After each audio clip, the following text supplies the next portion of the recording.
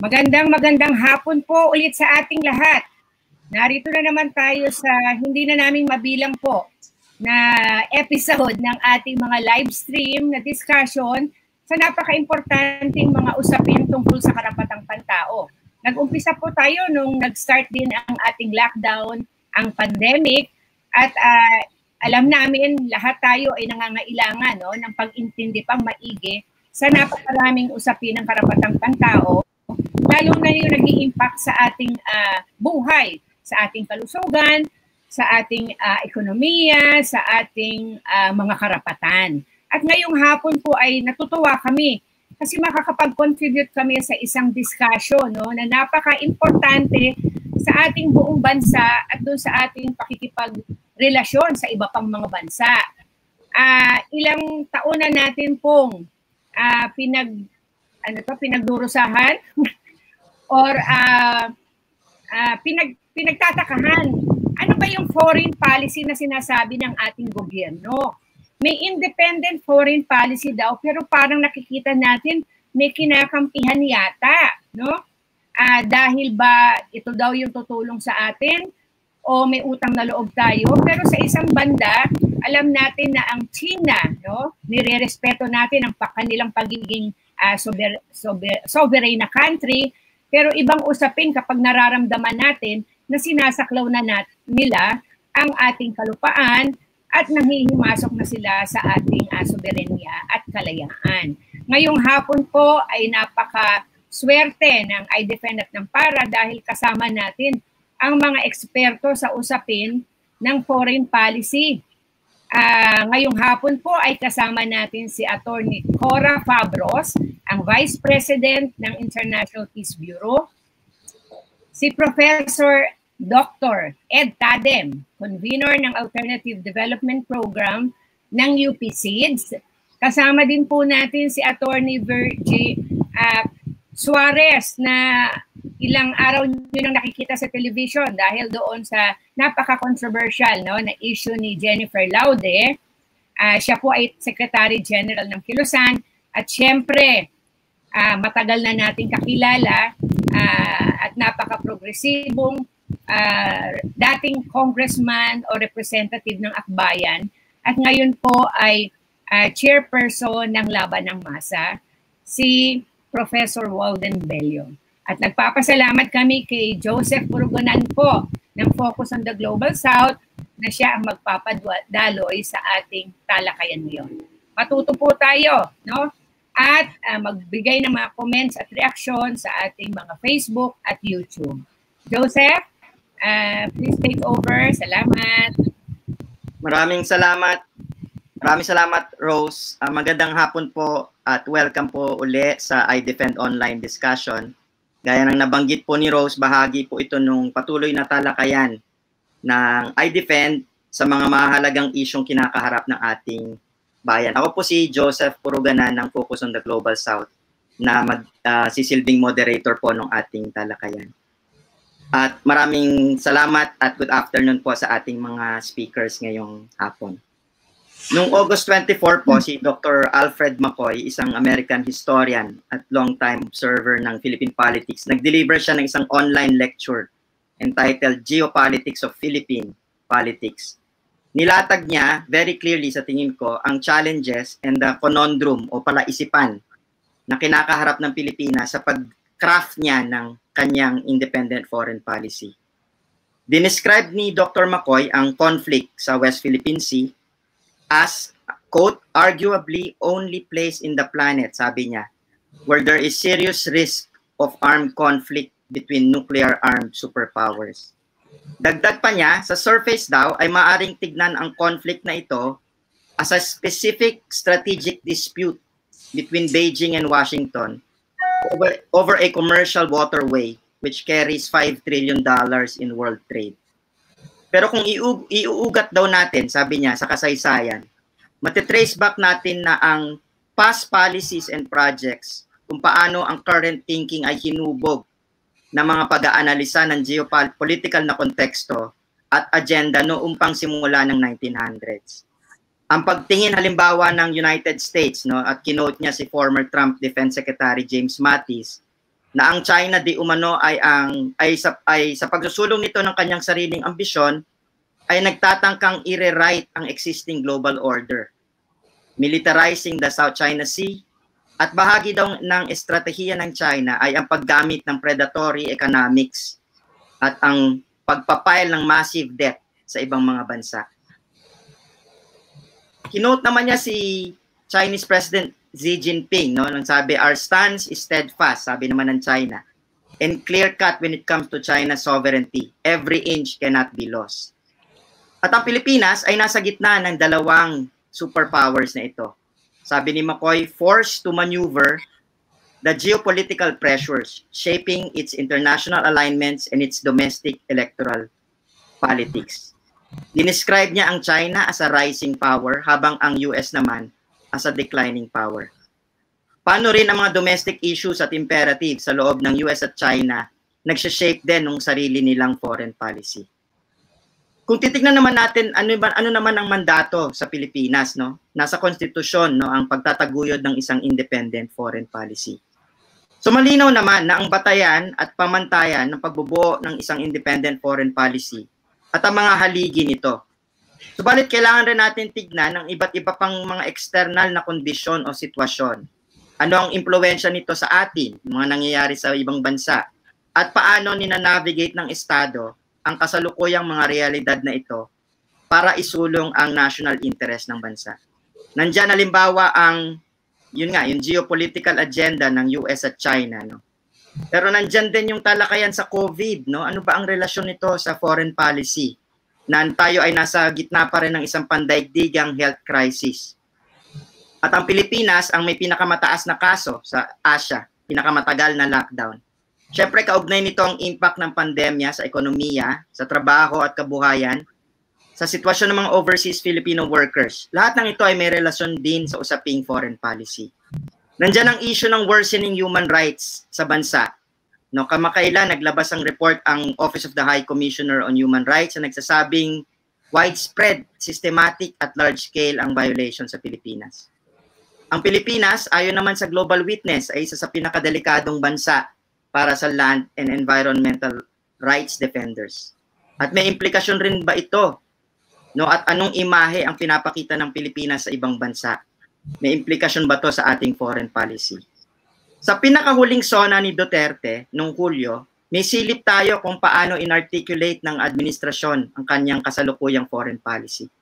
Sabi ni Duterte, we work without fail to protect our rights in the South China Sea, neither beholden nor upon to anyone. We broaden the boundaries of Philippine diplomacy. We build productive ties with everyone willing to engage us on the basis of equality and mutual respect.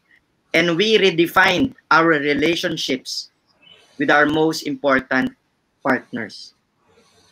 So usapin ng China, anong sinabi ni Duterte sa SONA? China is claiming it. We are claiming it. China has the arms. We do not have it.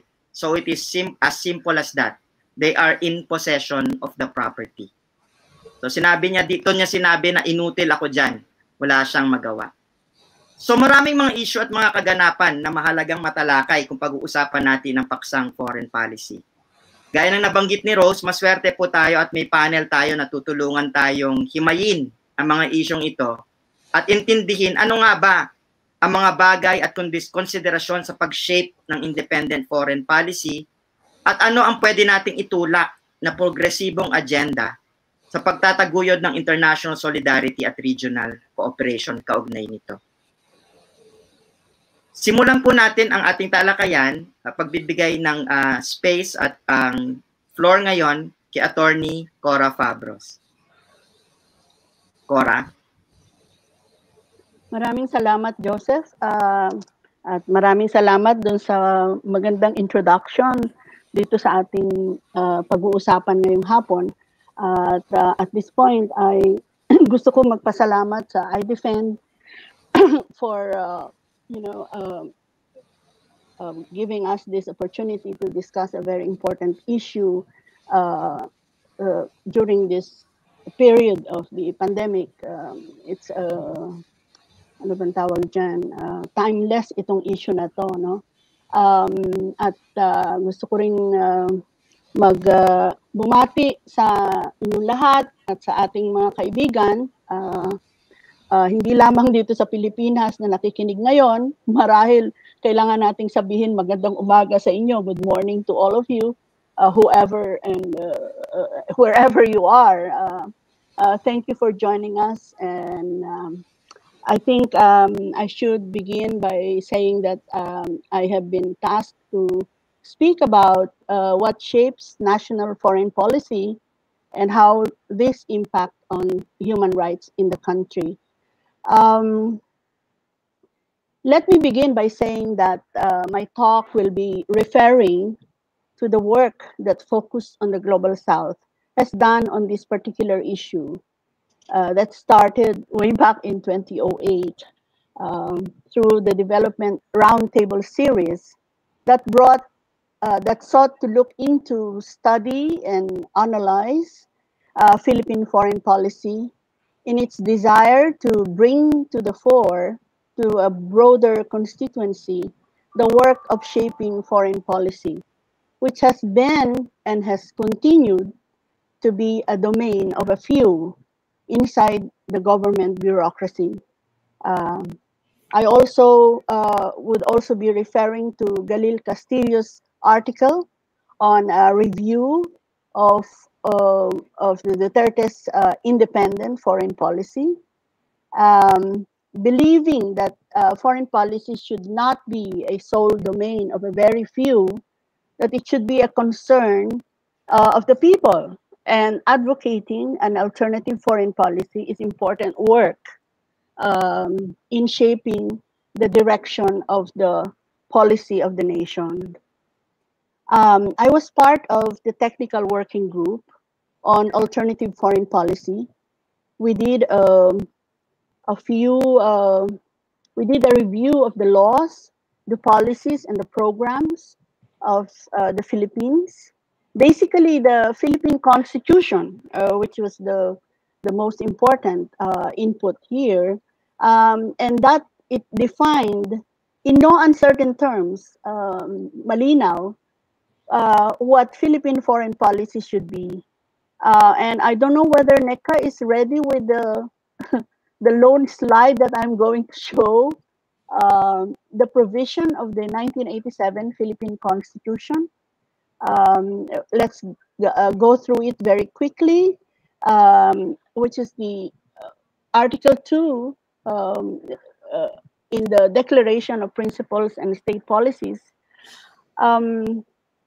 Section 2 speaks of the Philippines renounces war as an instrument of national policy, adopts the generally accepted principles of international law as part of the law of the land, and adheres to the policy of peace, equality, justice, freedom, cooperation, and amity with all nations.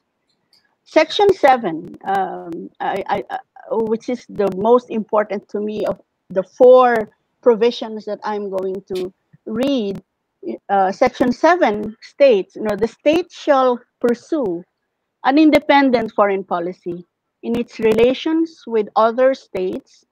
The paramount consideration shall be national sovereignty, territorial integrity, national interest, and the right to self-determination.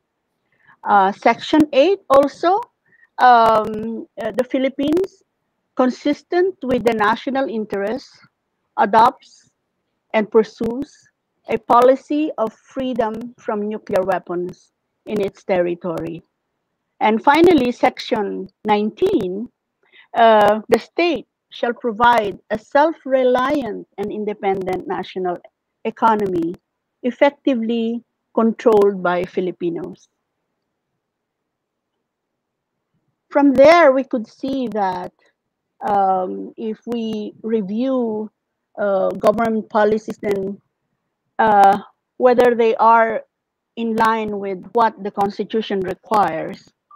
And I would like to quote Professor Roland Simbulan here in his paper, which was part of the DRTS then, and published by Focus on the Global South.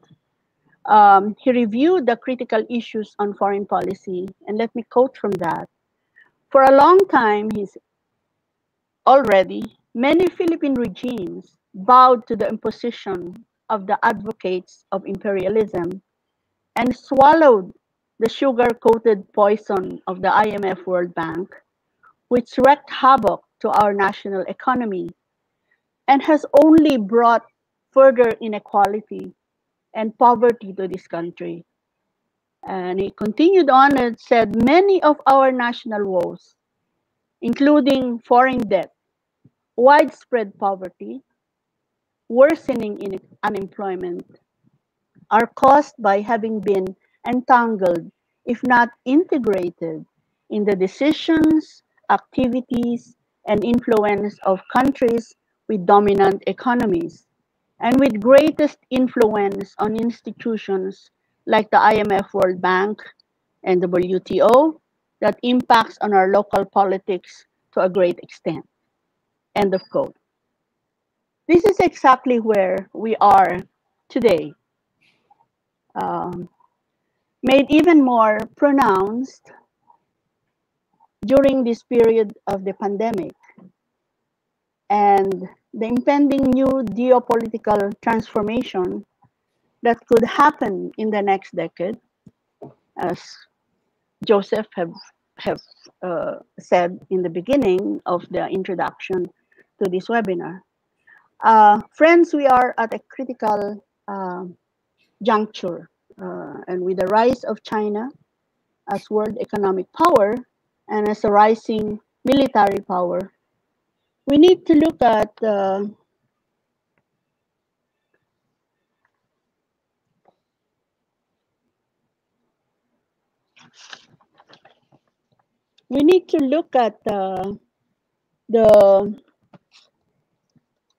what shapes.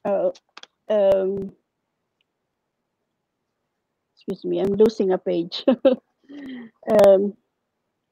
At the same time, we need to watch its rise as a military power. If we look at the military spending globally, there is always that direction to reduce military spending in the face of the pandemic. That's where we are. And yet, there is a clear indication that there is no clear indication that our government will reduce its military spending. Whether this is for our internal security or for external threat.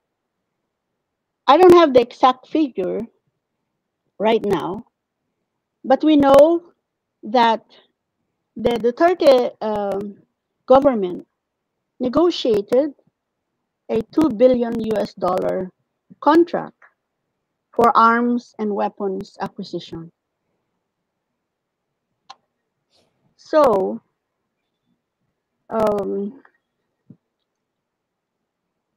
with the United States, in the midst of this pandemic, there are other big acquisitions that I will not mention here, but we can share the data later.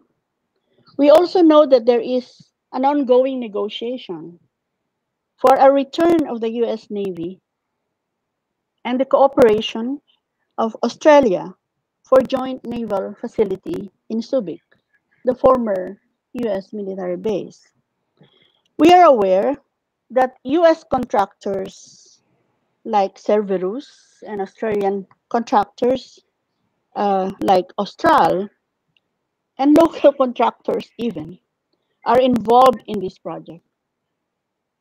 This would not happen without the Philippine government's approval, for sure.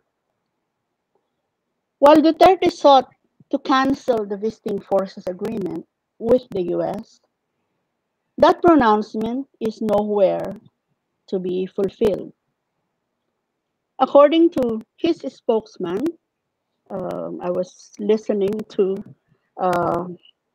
him yesterday, last night, one of the rare moments that I watch news on television. The cancellation is, in the meantime, suspended because of the pandemic. The Philippine military is one of the 9 countries that continued, out of 26 countries, that continued and persevered to join the RIMPAC. RIMPAC is one of the biggest, if not the biggest, joint military exercise and war games in the waters of the Hawaiian island. Cancel RIMPAC, which we are part of, the Cancel RIMPAC coalition sought for its cancellation, but the US held it just the same, shortening it and only to a week instead of the usual 14 days, and only with participation of 9 defense partners. One of it is the Philippines. Mainly because it does not want to show that or create an impression that it is a declining power.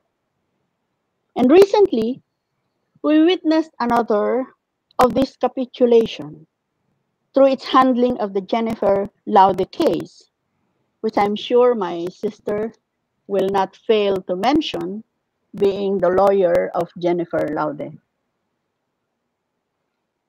I also spoke of an impending change in the next decade. China today is the world's 2nd military spender after the United States.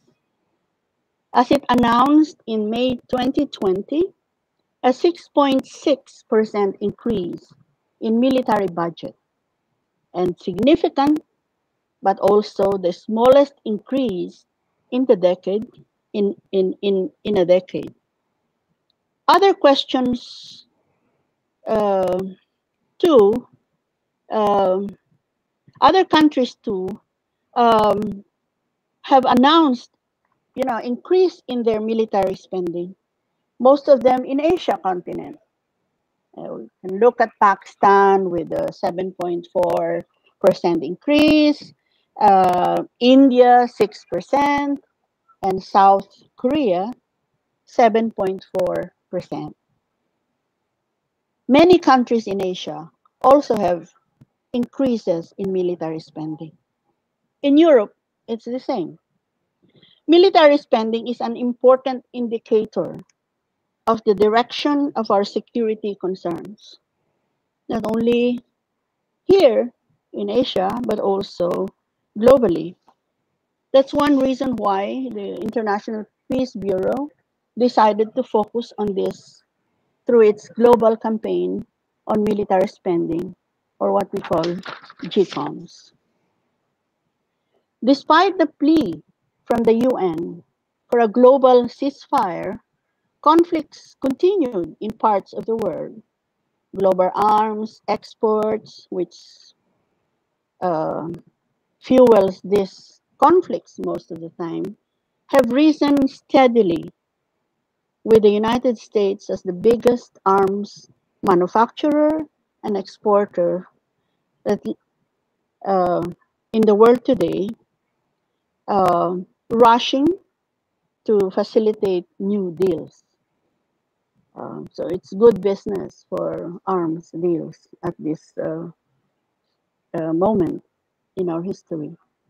For us in the Philippines, with the military's big involvement in the campaign against COVID-19, it is a validation of an ongoing global turn towards authoritarianism. The anti-terrorism law of 2020 is a classic example of a government that tried to muzzle not only the press, but people. And we see here the human rights defenders are the people on the line of fire who are critical of the government policies. One thing that's very clear to us today is that this pandemic has vividly demonstrated the kind of government we have today. A government that not only violates our constitution, it also displays its incompetence and its reliance to military to get its way. Add to that its lack of transparency and utter disregard for human rights. It will be interesting to ask some questions at this point. These are very crucial questions, I guess. For our external relations, which bear an impact on our domestic situation. With China rise as economic power, even military power, as I said, what does that mean for the Philippines and for the region? Answers that I think we will find, questions that we will find answers to our other speakers that will speak after me. What does this mean for the Philippines? In the next decade, especially for us internally. Second, what are we learning out of this pandemic? Are we doing enough? Will we be courageous and strong enough to make a kind of constructive involvement and resistance? But it is also an opening that that we are preparing to change the discourse. You know, we could often hear that, you know, in the face of difficulties and challenges, there's a problem, but there are also opportunities. For sure, the current system that we have today will not be able to solve the problem that we have. And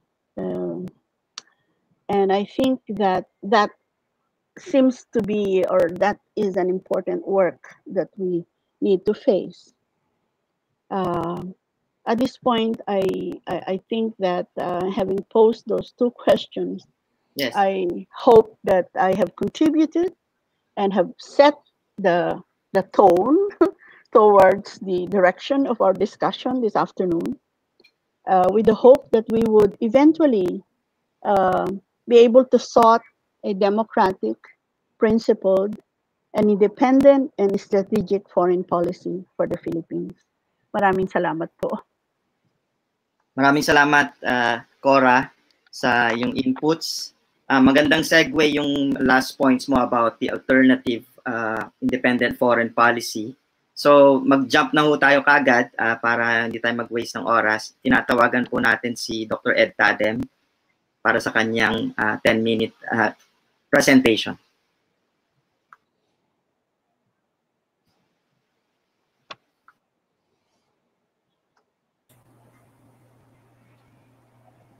Okay, maraming salamat Cora, maraming salamat din Joseph at magandang hapon sa ating lahat.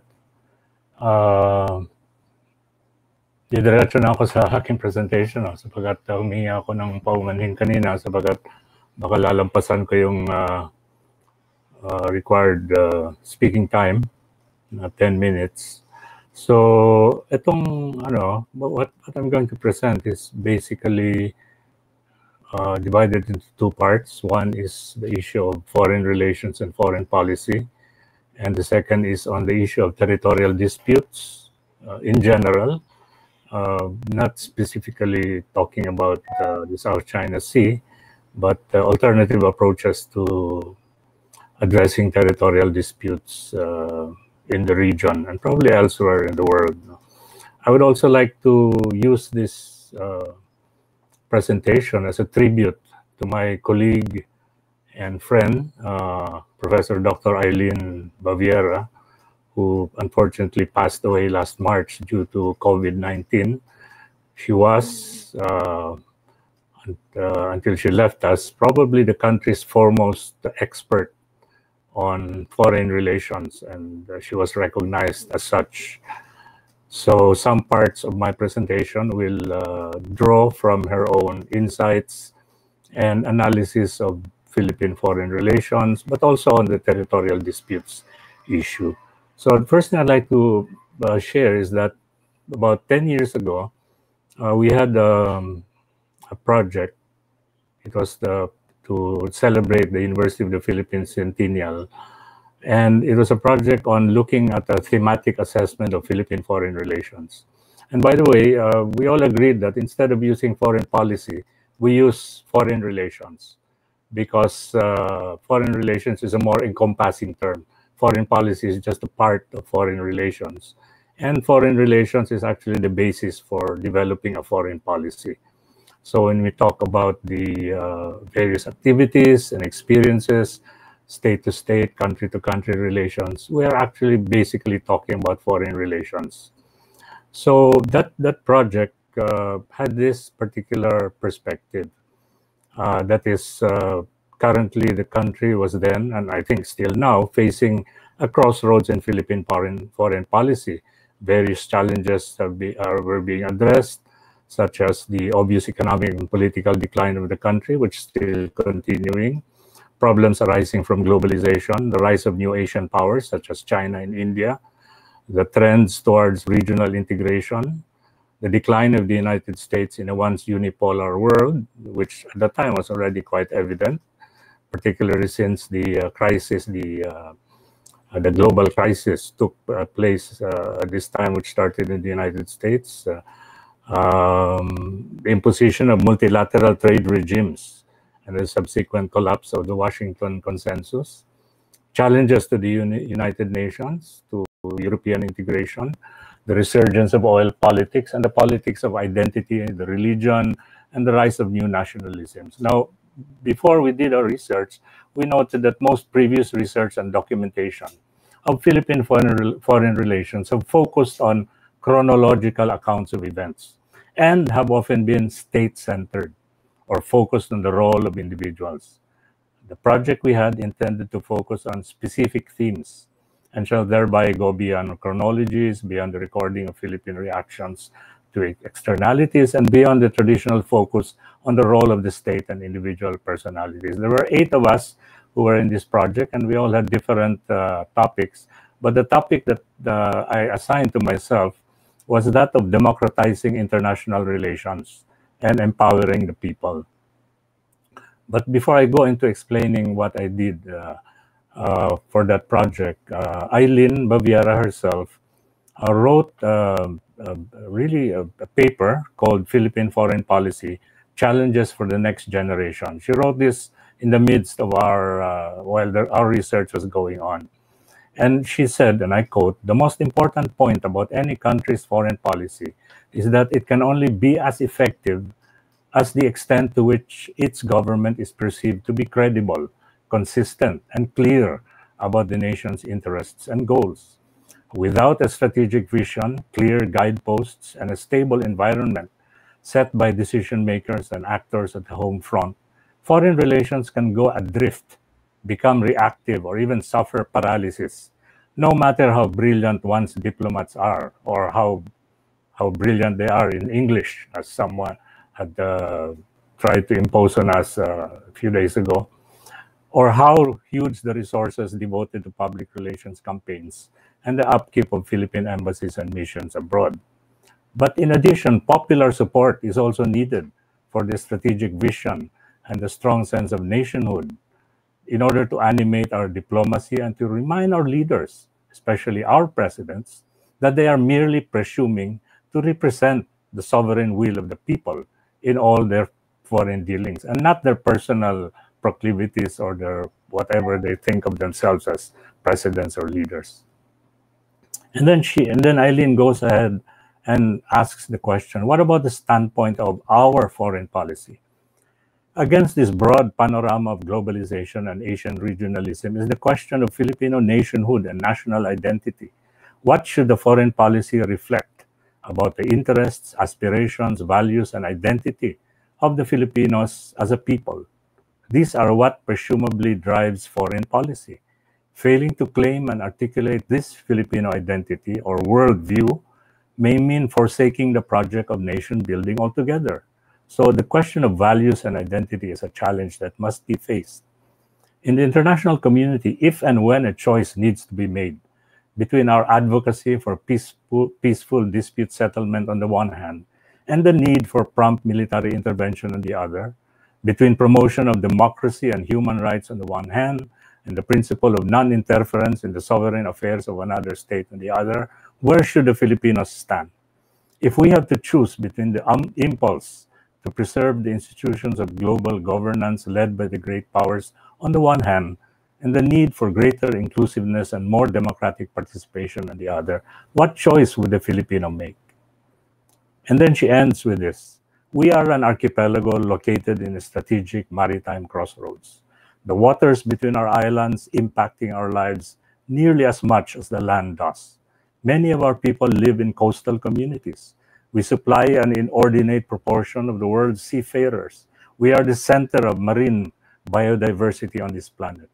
Yet we often ignore the impact of the ocean and its resources in how we plan and organize for development in this country.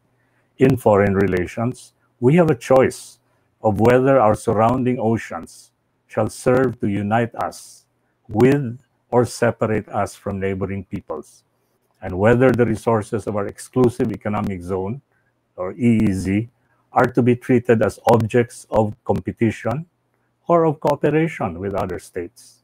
Thus ended Eileen Baviera's foreign policy paper. And now I'd like to move on now with quoting excerpts from our paper. This paper was co-written by myself and Teresa Encarnacion Tadem, entitled Democratizing International Relations and Bringing the People Back in, the Philippine Case. Conventional studies on international relations simply see them in terms of state-to-state linkages. But while this view has long dominated the discipline, the fact is that a significant number of international networks and cross-border ties are initiated and maintained by non-state players. Many of these activities are undertaken to confront or engage state and multi-state institutions who are perceived to be remiss in their obligations to their citizens and internationally recognized protocols. International relations, as practiced by non-state players, or NSPs, principally civil society organizations, CSOs or NGOs, and social movements, SMs, is an often neglected and little researched field of study. Yet the networks and interactions of CSOs at the global stage have been instrumental in introducing new policies and programs, both at the national and international levels, that would otherwise not be undertaken by state players and multi-state actors alone. It is the pressure exerted by CSOs and SMs that have forced a rethinking and revising of many practices and principles that guide international relations. The very existence and vibrancy of the CSOs and SMs show that another mode of foreign relations is possible, that which emanates and is nurtured from below. This raises the issue of democratizing international relations by involving non-elite and popular interactions at the regional, sub-regional, and global levels. The Philippines is an ideal country for looking at international relations from below, as it has a rich trove of such experiences. Indeed, Philippine-based CSOs and SMs have been at the forefront of international campaigns and networks on various cause-oriented issues and concerns. A key in democratizing international relations in the Philippine experience is the evolution of people-to-people relations with other societies. Although this has generally been marginalized in the study of the country's foreign relations, one cannot ignore its significance, particularly with the failure of the Philippine government to address pressing political, economic, and socio-cultural concerns. The Philippines' people-to-people relations have witnessed support given to repressed victims of society, such as workers, peasants, indigenous peoples, urban poor, women, LGBTQ persons, and others through the establishment of solidarity movements. Democratizing international relations touches on the three general aspects of people-to-people relations: the political, the economic, and the social-cultural, which are not mutually exclusive and are actually intertwined with one another. And it is important to look at this people-to-people relations from a historical perspective through particular eras of Philippine history. In general, social movements play important roles in framing movement agenda, cultivating collective identities, and mobilizing collective causes. Now, from this particular research study which we did, I now move into the year 2017. This was the year when the Philippines hosted the Association of Southeast Asian Nations meeting. But I'd like to use 2020 actually as a base for discussion. So in 2020, ASEAN marked the 55th year of its founding. Civil society organizations and people's organizations across the region have been challenging the regional organization to address issues and concerns that affect the peoples of Southeast Asia. And the main forum for civil society engagement with ASEAN has been the ASEAN Civil Society Conference, ASEAN People's Forum, or ACSC-APF, established in 2005. Now, throughout its 15 years of engagement with ASEAN, ACSC-APF has focused on organizing various types of activities, all as a means of engaging with the ASEAN Summit. The question, however, is whether these 15 years of CSO engagement with ASEAN has borne fruit. The answer is it has not. And an internal ACSC-APF 10-year review in 2015 concluded that individual ASEAN member countries have consistently resisted and vacillated with regards to civil society participation engagement, and that ASEAN and its member governments have been seen to be more comfortable with the private sector and academic and research think tanks than with civil society. And this negative assessment has been reiterated in succeeding ACSC-APF gatherings up to the last one in Thailand last year.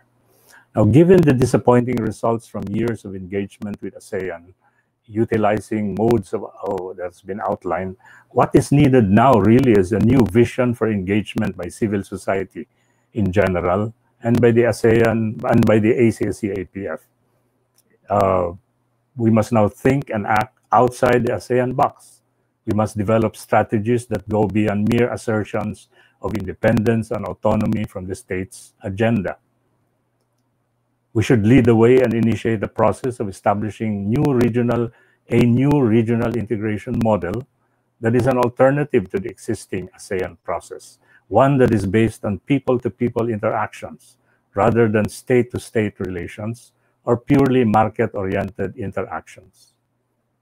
As a starting point, we need to acknowledge that Southeast Asian peoples and communities have for many years and on their own have been engaged in alternative, heterodox, and non-mainstream practices encompassing economic, political, social, and cultural aspects.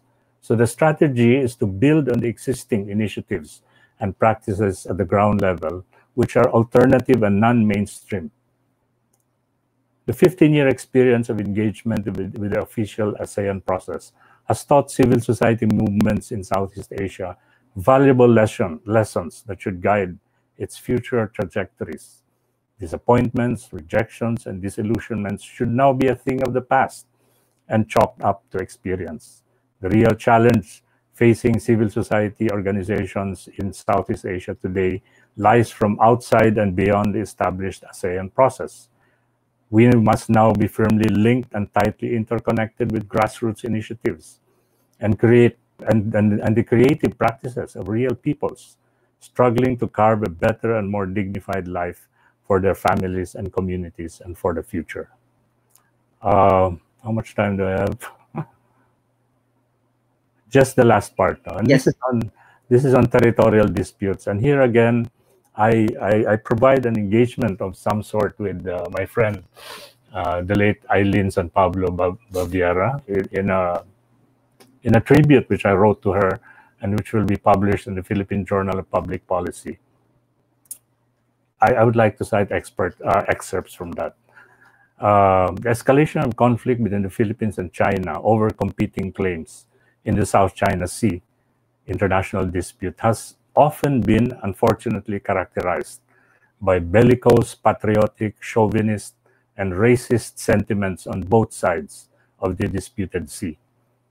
States involved in the South China Sea territorial disputes bunker down behind what I would term as divisive and counterproductive concepts such as absolute territorial integrity, absolute sovereignty, and inexpugnable boundaries, and other hardline ultra-nationalist and ultra-patriotic posturings taken by protagonists from both China and the Philippines. Despite some published accounts that show otherwise, Eileen and I were probably essentially and at heart on the same page with respect to the Philippines-China conflict in particular and territorial disputes in general.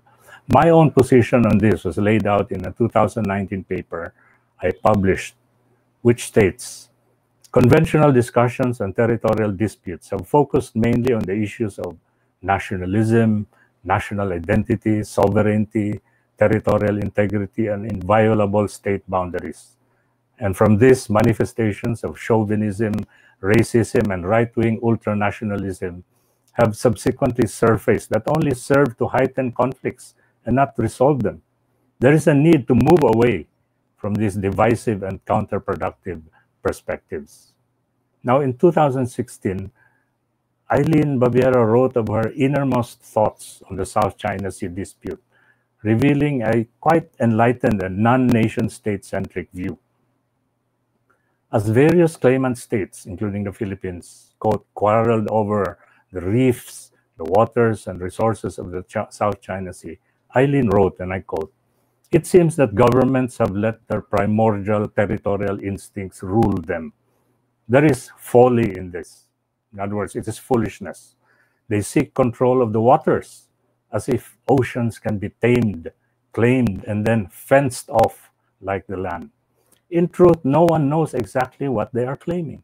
Much of the marine life in the depths of the South China Sea remain unexplored.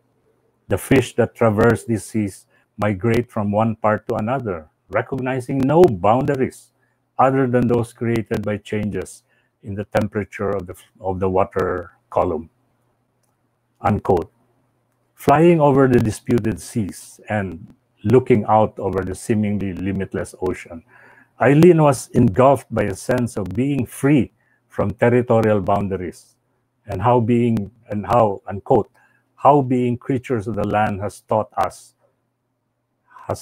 most of us to think in terms of the state and its narrow interests, unquote. And let me quote a passage again from that article she wrote. "As I look down at the smallness of the land features and the distances between them in proportion to the vast expanse of ocean, I cannot help but think of how presumptuous and foolish men are to think that this all belongs to certain countries, because once upon a time, some person named or mapped or fished or navigated here before anyone else did. These reefs and shoals, these waters, were here long before today's modern nation states emerged, and they will be here long after many have passed from the scene. I envy the free creatures of the sea, for we creatures of the land have become captive of our own illusions of conquest and control." End of quote. There is therefore, and this is now me speaking, there is therefore a need for giving more attention to people-to-people concerns and people-centered approaches. And I argue that notions of absolute sovereignty and permanent territorial rights are counterproductive, and their uncompromising assertion will only lead at best to an uncomfortable stalemate, or worse, outright war. What we need is to surface instead alternative approaches anchored on, number one, a shared regional identity. Number two, the notion of a common pool resource. Number three, the notion of a common heritage of mankind. Number 4, the issue of joint development. And lastly, and probably more important, to give more attention to popular voices. Thank you very much. Thank you very much. Thank you very much, Ed. And thank you for quoting those wonderful passages from Dr. Baviera. Sigurado po ako kung nandito pa siya kasama natin ay isa siya sa mga panelists, sigurado. So si Cora and si Ed po have given us very good overview, no, of the basis, the drivers, and the elements of independent foreign policy. Pero more importantly, I think yung expanded discussion to look at foreign relations and the role that people play in pushing alternative and progressive regimes and approaches to building international solidarity. Pero they touch on geopolitical challenges as well. At ito tayo, papasok po tayo sa segment natin ngayon with our next two speakers on that question of, and Ed touched on the territorial dispute, ano? Particularly around yung issue nung kung saan tayo nakalocate sa mapa, no? Which can be seen as either an advantage or a curse, because we're navigating through yung two superpowers and the ongoing territorial dispute and conflicts nga, no. Importante rin pong ma-unpack natin, no, saan ba nanggagaling itong mga ano bang superpower agenda, anong agenda ng US, anong agenda ng China sa pagtingin nila sa atin in relation to their own foreign policies and their own economic and military agenda. Ang susunod po nating speaker ay si Attorney Lacsa-Suarez ng Kilusan. Virgie. Yes, oo. Okay. Magandang hapon sa ating lahat, no?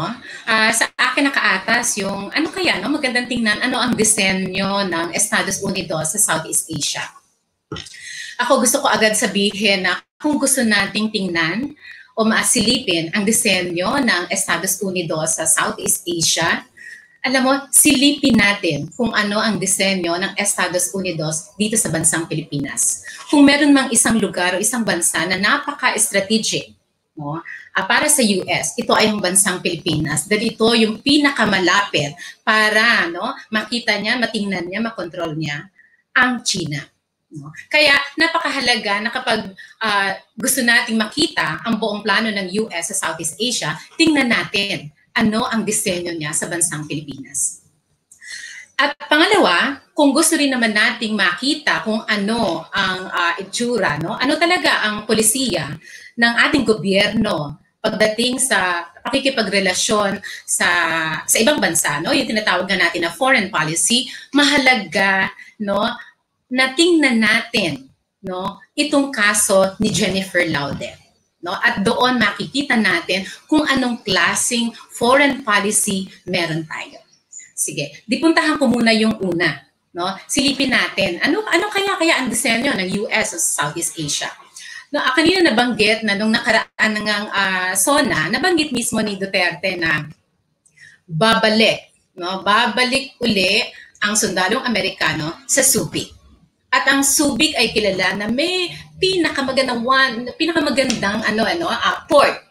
At dito ang partnership at maliwanag na partnership, no, ng US at ng Australia. Kaya makikita ka agad dito na pangunahin, no, sa disenyo ng Estados Unidos, no, ang pagpapalakas ng kanyang naval forces, ang kanyang marine forces. Remember, marine is an elite force, no, ng Estados Unidos. Kaya yun na agad, pasilip ka agad, no. Pinagmalaki ni Duterte yung kanyang yung $2 bilyong na pagpapautang ng Estados Unidos para sa armas. Anong ibig sabihin nito? Ibig sabihin ang Estados Unidos din ay hindi magdadalawang salita sa pagpapautang sa anumang bansa kapag ito ay may lalo na't kakampiyan niya, kontrolado niya, kapag ito ay may kinalaman, no, sa pagbili ng armas. At ang ating bansang Pilipinas sa gitna ng pandemya ay bumili, no, ng sasakyang pandigma, sasakyang pandagat na pandigma mula sa Korea.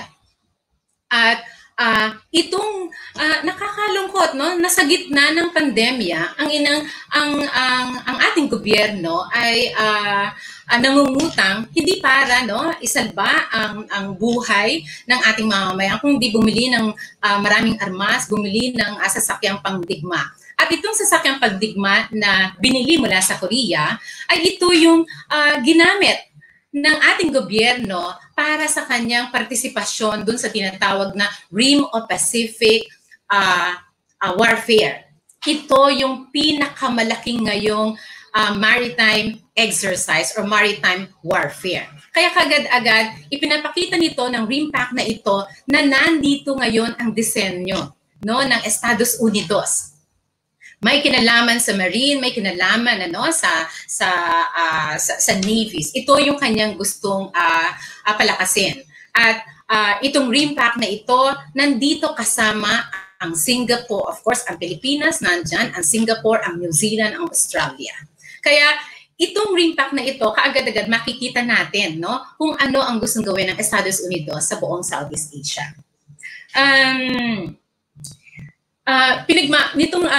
As early as 2019, pinagmalaki na ng US, no, yung kanyang nagbigay na siya ng mga planning guidance na, no, doon sa tinatawag niya National Defense Strategy, no. At itong National Defense Strategy, nilagyan nila ng kulay nitong February 2020.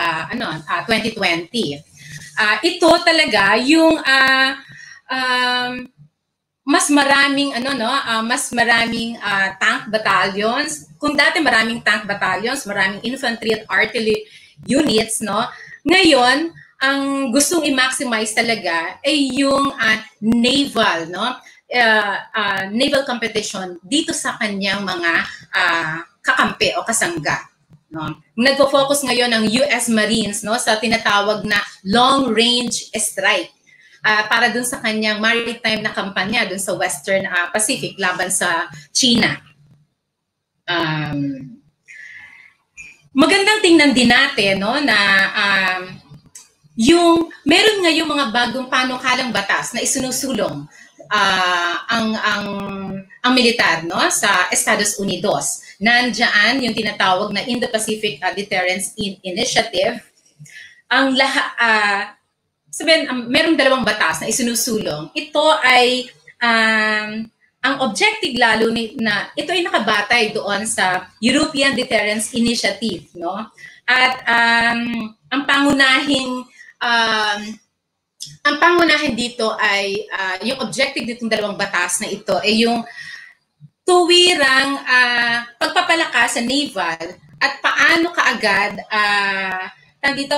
paano agad kukumpensyahin, no, ang bansang China sa usaping militar. Nandun kaagad yung nakatingin itong dalawang batas na ito ay nakatingin kaagad how to compete, no, China by empowering or by giving more, no, capability training, budget, no, military forces dito sa naval. No? At of course, dito dun sa may batas na ito na kasalukuyang nakasalang, no, yung mapahusay lalo nila yung disenyo at postura nila, no, sa Asia Pacific. Dagdagan, no, yung mga tinatawag na capability, yung prepositioning, no, ng pag-iimbak ng mga fuel, bala, kasangkapan at mga gamit pandigma. At syempre yung kapasidad, no, doon sa maintenance doon sa buong region para tiyakin na sustainable, no, yung logistics para sa tuloy-tuloy na pag-atake. Ganun nagpaplano ang US. Hindi lang doon sa simpleng pagtitiyak ng kanyang puwersa, no, sa iba't ibang bansa, kung hindi gumagawa ng mga panukalang batas ngayon para tiyakin na magiging malakas ito sa pakikipagkompetensya niya sa bansang China. Kaya din, makikita agad natin, anong connection nito sa ating bansa. Tingnan mo, sa gitna ng pandemya, ginagawa ito ng Estados Unidos. Kahit pa, no, mahigit sa 4,000 military soldiers ang naging positive sa COVID, ay tuloy-tuloy itong mga ginagawa ng Estados Unidos. pag tingnan natin sa Pilipinas, ano ang ginawa ni Duterte? Di ba? Isulong ang anti-terrorism bill. No? At itong anti-terrorism bill, originally, ito ay nasa sa ilalim ng Human Security Act, which is actually an imposition o dikta ng Estados Unidos. Okay. Build up ng naval forces ng US sa Indo-Pacific. Yun ang ginagawa ngayon ng US. At kaya naman, yung habang alam natin yung malaking tunggalian o away na sa pagitan ng China at ng Estados Unidos at yung buong ASEAN ay nagkaroon ng matapang na posisyon laban sa aggression ng China sa South China Sea. At ang ginawa naman siyempre ng US, yung pinakita niya ang kanyang lakas, yung kanyang naval force sa pamamagitan ng joint training sa Philippine Sea ng carrier strike groups na tinatawag na USS Nimitz at USS Reagan. At syempre, ang naging sagot noon again ay pagsasanay naman ng China sa South China Sea. Of course, dito pumosisyon ang ating gobyerno na lalaban daw. Sabi ni Teddy Locsin, lalaban, at hindi palalampasin kapag umabot sa Pilipinas ang ginagawang ito ng China.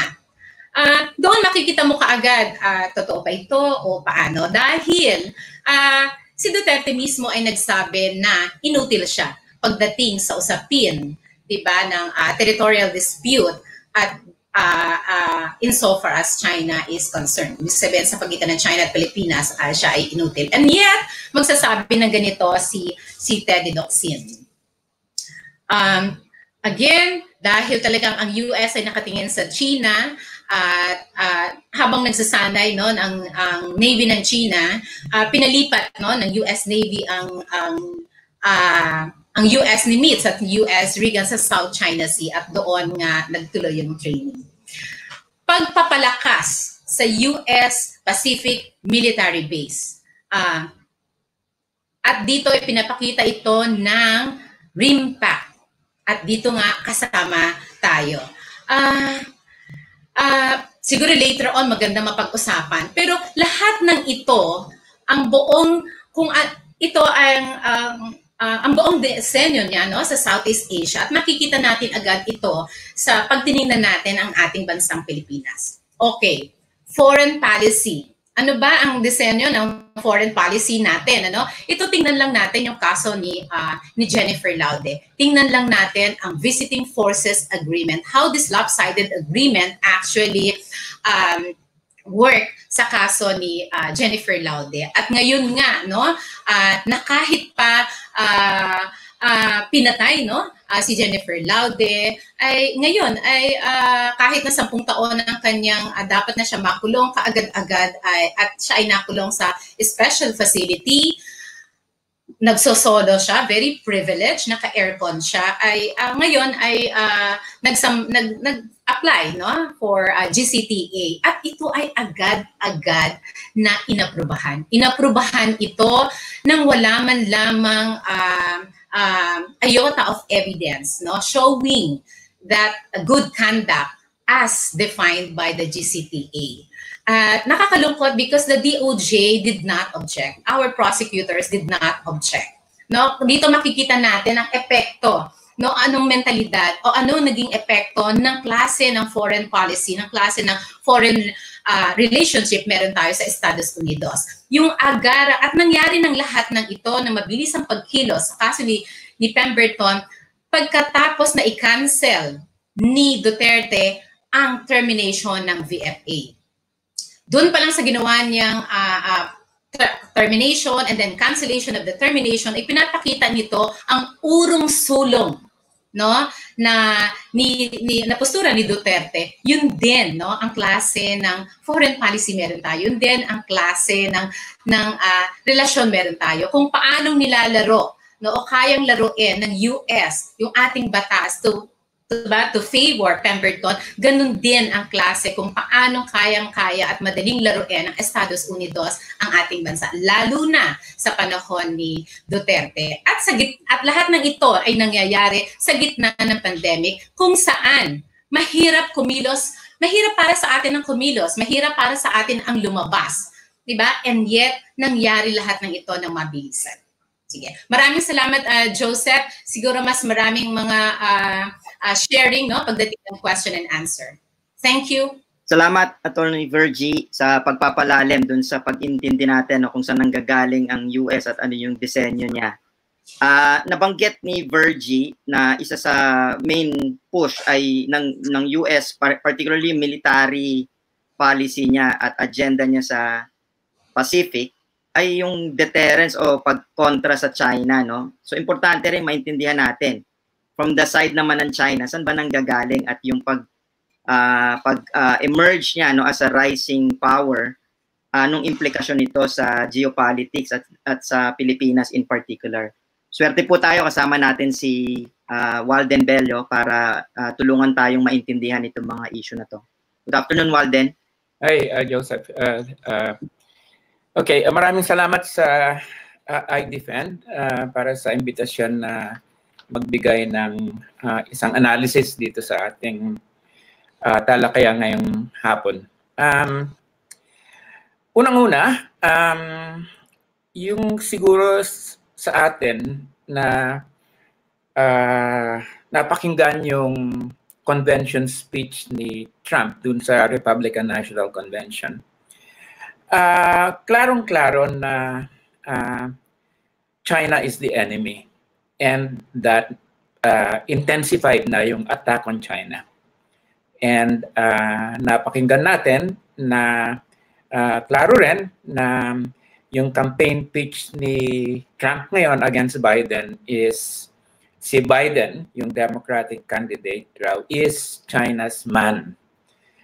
So overall, one of the themes na tinahi talaga ni Trump is that elect me because I am going to confront China and my opponent cannot do that because he's weak. Okay? Pero even before yung Republican National Convention, talagang very intense na yung economic relations between China and the United States. For all yung nga, merong ongoing trade war, okay?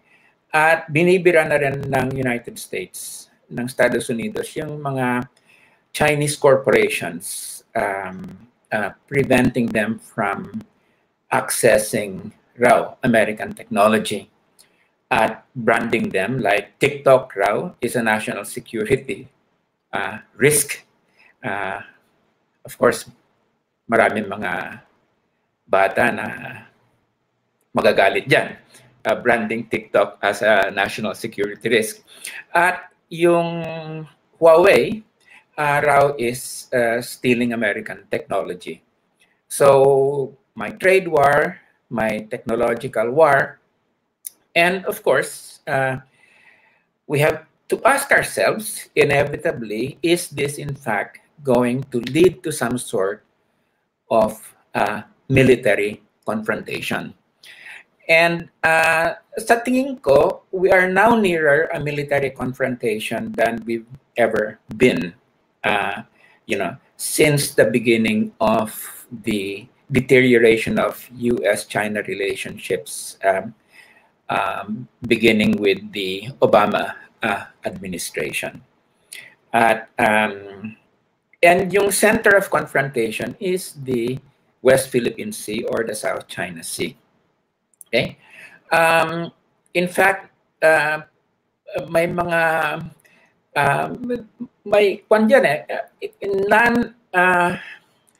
let me just say that there is really ongoing maneuvers right now in that area that could easily trigger conflict. Merong mga overflights ang United States, deliberate overflights over territories claimed by China. And they are meant to say that China, you cannot claim ownership of these areas. And there is cat and mouse kind of maneuvers between US ships and Chinese ships na could result in collisions, no? And in fact, napakataas yung worries about naval collisions taking place because yun na nga, they're playing a game of chicken in the area, no? And yung maraming mga military analysts are basically saying, well, pag nagka-collision dyan, then that can escalate into warfare of a higher sort, no? Including conventional war. So this situation now has been aggravated by the intensification of the rhetoric against China and making China the center of the electoral battle in the United States. So let me just go to the on China and the West Philippine Sea. Unang-una, I would just like to say that I think Filipinos are rightfully angered by the way that China is behaving in the area, okay, which is basically just ripping apart multilateral or United Nations accords like the UN Conference on the Law of the Seas that basically says that we have the that we have an exclusive economic zone in the area that belongs to the Philippines. Okay, and yung mga taking over first of Mischief Reef and then of Scarborough Shoal.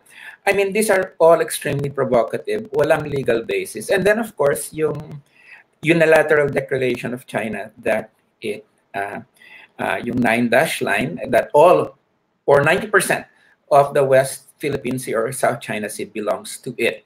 It's almost like it's treating it like an inland lake. So the situation, yung court in The Hague was right, that China has no legal basis to claim all these different features, maritime features of the area, and to unilaterally abrogate the United Nations grant of exclusive economic zones to different countries, 6 or 7 ASEAN countries, in that area. So that's very clear that this bullying behavior cannot be tolerated. On the other hand, I would also say that we have to look much closer at this situation because what is motivating China to behave this way? And what is motivating China to behave this way is principally defensive concerns. No? And meron rin, of course, yung resource concerns, to be able to monopolize the resource in the area. But yung defensive concerns are very prominent.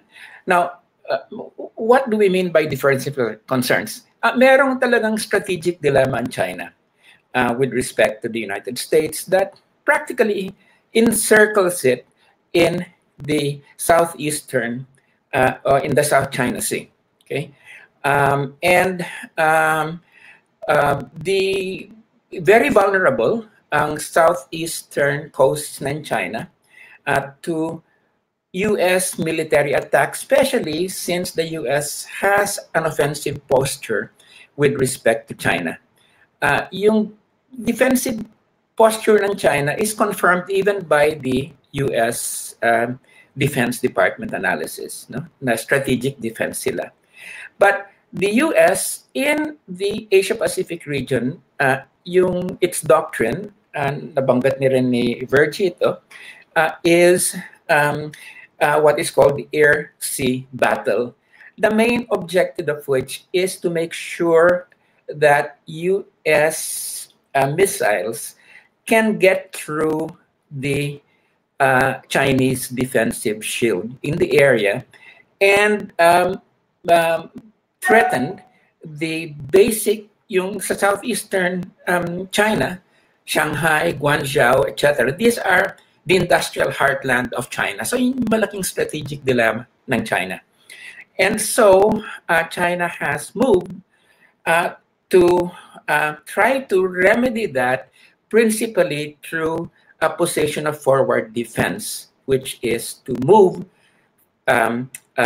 its forces further and further into the Asia-Pacific area in order to push back U.S. forces further that surrounded at this point. Kasi napaka-powerful yung U.S. Armada in this area. May 7th Fleet. There are the bases in Japan. One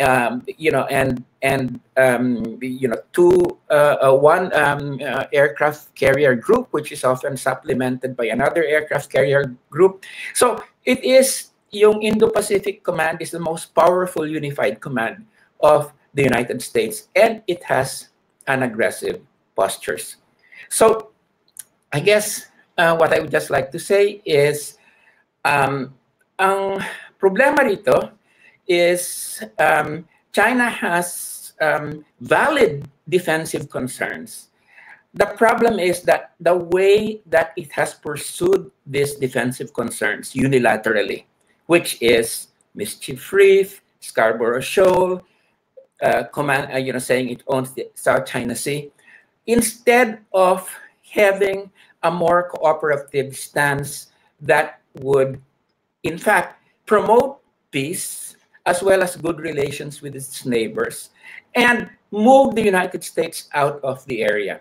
No? So ito yung shortcut methods of China of just riding roughshod over the valid interests and claims of its neighboring countries. So so what should we be doing therefore? And I would just like to end with this. I've always held na napakahalaga na magkaroon ng isang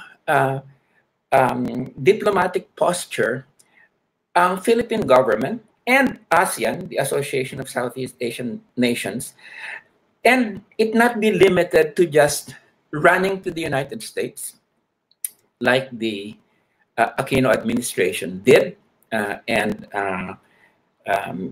this is the reason that we entered the Enhanced Defense Cooperation Agreement.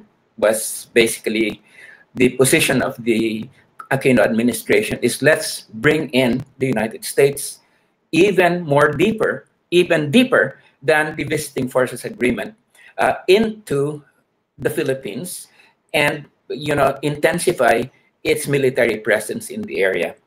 At the same time, we should not go into the other extreme of the Duterte administration, which is basically, okay, we can't tackle China, therefore we will just lick its ass. And that's basically what Locsin and Duterte have been doing, which is, although sometimes they engage in some rhetoric, we need to protect our assets in the South China Sea, in the West Philippine Sea, that, nevertheless, it has been to placate China and to, as na-mention ng iba, to say that inutil siya roon and you just live with the bully, okay? And in fact, try to get something out of this relationship, but essentially submit yourself to its will. So what I had proposed, even after the, as far ago as 4 years ago, is an alternative strategy with 4 or 5 steps. And I would just like to end with articulating these steps, okay? And ang position ko is that let me just see, just a second, please. Okay, so what is the alternative? First, Since strategic defense is a central motivation for China's behavior, the Philippines and China can agree to have bilateral talks on how to bring down the tension between the countries. So umpisahan with bilateral talks on military issues. Okay. Second, perhaps simultaneously with Philippine-China bilateral talks, China should take seriously ASEAN's long-standing offer to hold multilateral talks on a code of conduct to govern the maritime behavior of all parties with claims to the South China Sea. In fact, they agreed to this back in 2002. We just need really to push all parties into this. Three, should these two confidence-building measures achieve some success, ASEAN and China could move on to negotiations to achieve significant demilitarization and denuclearization of the South China Sea, with the goal of coming up with a multilateral treaty that would be binding on all parties, including third parties like the United States. Okay, and of course, this would probably mean that in return for China dismantling its military structures in Mischief Reef and other reefs in the area, the Philippines would abandon EDCA and the Visiting Forces Agreement. I would just like to say that in terms of ASEAN, this would be really something that would be a further development of two earlier ASEAN agreements. The agreement to make ASEAN a zone of peace, freedom, and neutrality, SOPFAN, and the Southeast Asian Nuclear Weapons-Free Zone Agreement. Finally, ASEAN and China could begin the process of resolving their competing claims on exclusive economic zones and continental shelves and discussing joint development of fisheries and other resources. Okay, so we need not go right away into making treaties. We can maybe have de facto arrangements that would not involve any of the parties losing their faith. Now, of course, this is not an easy task to do, but in fact, this is what diplomacy is all about. You try to move relations between parties from conflict into negotiated solutions. And that was precisely the problem with the Aquino administration, that it immediately polarized, the situation by bringing in EDCA. And that was also the problem with the Duterte administration, since it has gone the other way, which is to move towards,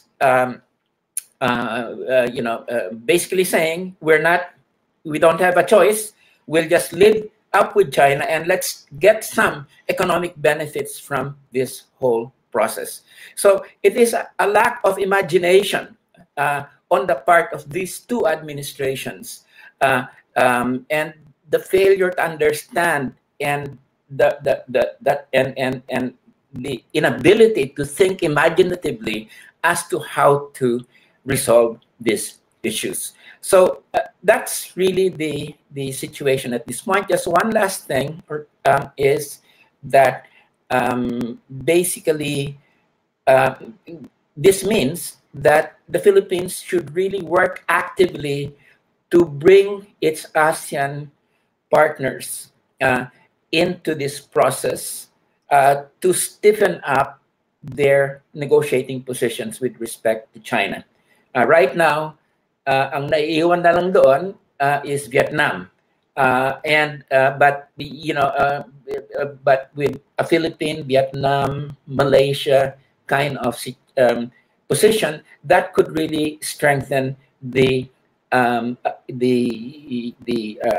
power of the ASEAN countries if they act jointly. So the last point that I would just like to say is that these are all extremely urgent at this point in time because of the aggressiveness of the Trump administration. You cannot separate its economic, technological initiatives from the military initiatives because there is a momentum there. Because even the Trump people see economics and military initiatives are just part of the same continuum. There's a very dangerous kind of thinking at this point in time. So let me just say that last January, when President Duterte said he was going to withdraw from the Visiting Forces Agreement, katawa si Joseph Rito, I wrote an article that was widely circulated, both for Rappler as well as the Philippine Daily Inquirer, that said that even though he's a mass murderer, I support Duterte's withdrawal from the Visiting Forces Agreement because that is good for the national interest, even as I condemn his human rights violations. I should have learned by lesson that you can't trust this crazy idiot, okay? Because a month and a half later, what does he do is he says, okay, we're now going back on our promise to withdraw from the VFA and whatever they call it, suspension, frozen, or whatever. It's very clear that it's they have gone back. They've retreated. And it's fairly clear that a great part of the reason for this, I think, lumabas na rin to dun sa sinabi ni Virgie, is because basically the U.S. has laid down the line, especially the armed forces of the Philippines, which is basically, in man, the armed forces of the Philippines is very much of an appendage of the U.S. military. So the U.S. basically told the AFP, you don't screw around, okay? If you screw around with us, we know how to be able to reduce your military capabilities, okay? And my sense is the AFP talked to Duterte that you've crossed a red line. And then, just like he went back on his promises about regulating mining, just as he's gone back on a number of positions that he's held, like withdrawing from the World Trade Organization because it was destroying Philippine agriculture, Duterte backtracked on this one. But of course, hindi namang malakas yung belief niya in terms of national interest or people's interests, and he's only out really to enhance his power. That wasn't a problem for him. So basically that's where we're at this point. We are saddled with an administration that is basically willing to make a deal with the United States, willing to make a deal with China, but does not have any strategic sense, and does not believe in an independent foreign policy. Okay, just like Teddy Locsin does not believe in Filipino. Okay, and so wala talaga tayong. We don't have a coherent policy. It's all responses to pressures, and in terms of national interest, that doesn't really figure. It's really the interest of the ruling group in the Philippines at this point. That is the centerpiece of Duterte's strategy. But let us point out that, as others have already mentioned, this has been a consistent problem with foreign policy across all administrations. No? It's not just Duterte. It's been the traditional submission to the interests of foreign powers, okay? That, especially the United States, that has guided Philippine foreign policy. And that's really what has to change. Thank you. Thank you so much, Walden. So, very clear po dun sa last two presentations natin, no, na yun nga, we are in the middle of yung banggaan ng dalawang superpowers at yung pag-advance nila ng kanilang mga interest. No, at ang positive dito ay hindi naman pala ganun kasimple na sinasabi ni Duterte dun sa SONA niya, no, anong gusto niyong gawin natin? Wala tayong pwedeng gawin kasi hindi natin kayang harapin ang military might ng China. In-outline ni Walden yung na merong mga possibilities for how we can approach and find resolution to this territorial disputes.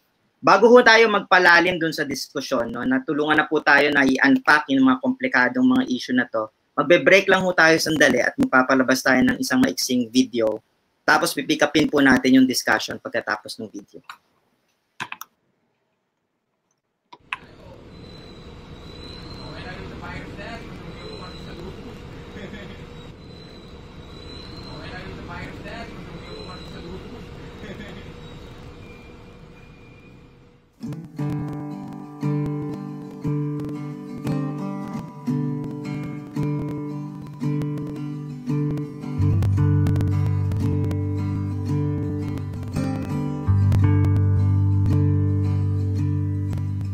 Pagkatapos nito, babalik lang ba tayo sa normal? Sa mabilis na takbo ng buhay, araw-araw ay sugal. Silang panalo, tayo ang talunan. Sa araw-araw na pakikipagsapalaran. Yan ba ang babalikan pagkatapos nito? Yan ba ang babalikan pagkatapos nito? Pagkatapos nito, balik lang ba sa dating gawin?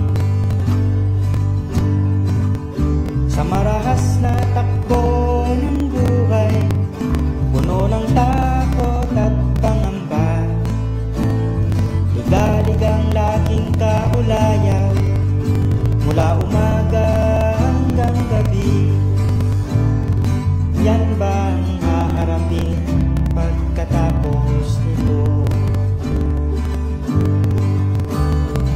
Yan ba ang haharapin pagkatapos nito?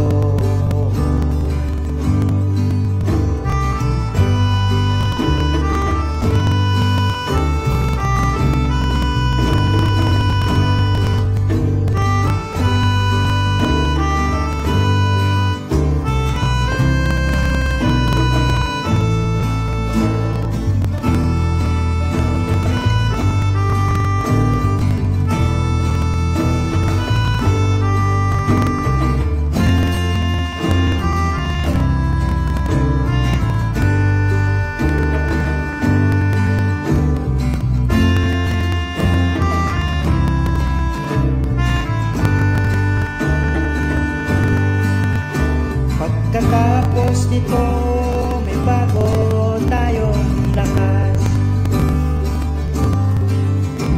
Sama-sama nating tahakin ang ating landas.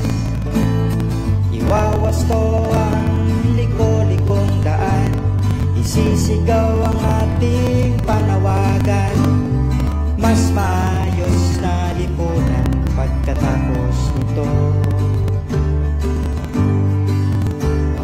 Mas maayos na lipunan pagkatapos nito.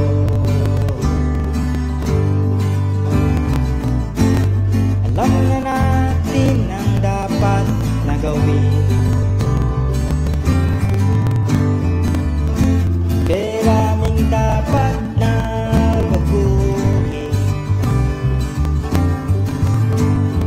Anong uunahin, kailan sisimulan? Pag-gising natin,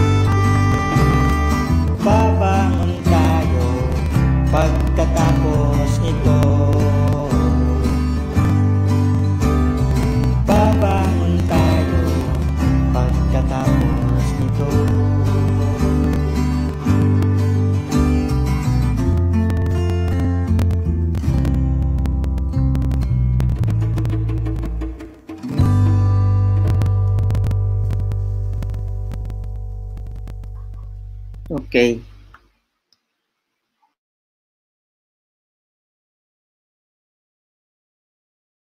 From that song, ano, yung sitwasyon natin in relation to the COVID-19 crisis, no?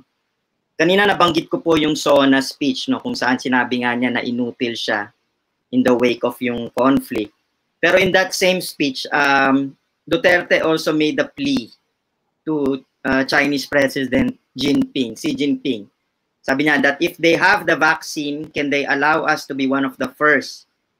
Or if it is needed, if we have to buy it, no, that they will be granted credit so that we can normalize as fast as possible. At syempre, ang reaction ng Chinese government dito ay natuwa ang China, no? At sabi nung foreign ministry spokesperson nila that Duterte's policy pronouncements are, quote, in keeping with the fundamental interests of the Philippines, the shared aspiration of regional countries, and the trend of the times for peace and development. We appreciate President Duterte's remarks and stand ready to properly resolve maritime disputes with the Philippines through friendly consultations to jointly safeguard peace and stability in South China Sea and the entire region. So siguro para ma-bring in ho to sa discussion natin yung issue of the pandemic, no, that we are all facing. Ano ba ang tingin niyo po ang impact nitong global health crisis na ito sa geopolitics sa region? Nabago ba? Meron bang pagbabago sa postura ng China at ng US halimbawa? Dahil buong mundo ang tinamaan at hanggang sa kasalukuyan ay reeling from the health as well as the economic impacts of the pandemic. Sino pong gustong sumagot sa mga panelists natin?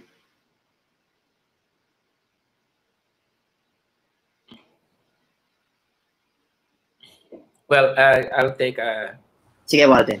stab at that. Oh, well, ginagawang propaganda. On the one hand, ang China was definitely at fault in the beginning kasi sinupress nga ng Chinese government yung news about the pandemic breaking out in Wuhan, no? And so that cost us about a few weeks in which it could have been brought under control, no? Pero recently, okay, because of a very strict lockdown, they were able to control the spread of the virus in China, and so they've then said that we can share our experience with the rest of the world. We'll send face masks to, we'll put our productive capacity in terms of helping produce yung personal protective equipment. But basically, they've tried to turn that around to say that, in fact, China is now ready to help the rest of the world in dealing with this. No? But clearly, it's part of the whole propaganda game. Yung US naman, when things got out of control in the US, especially with the pandemic spreading, and the US now has the most infections and from the pandemic, no? You see, Trump naman has tried his own propaganda to deflect the fact that he's been the one mainly responsible for what's happening in terms of the screw up sa US over the pandemic. That he's now blaming China. That basically tawag nga niya kung flu. So napaka-racist yung term na yun. No? So both sides are using the pandemic in a sort of a battle for hearts and minds, or in a sort of a propaganda battle that is taking place. So maski yung pandemic in which we really need a united global effort for this, instead of that happening, you are my one-upmanship in terms of the positions of the two of the US and China, and So instead of a united effort, there's all this talk about developing vaccines. Who's going to be the first to develop a vaccine? And of course, si Duterte has, yes, we all know, fallen for that.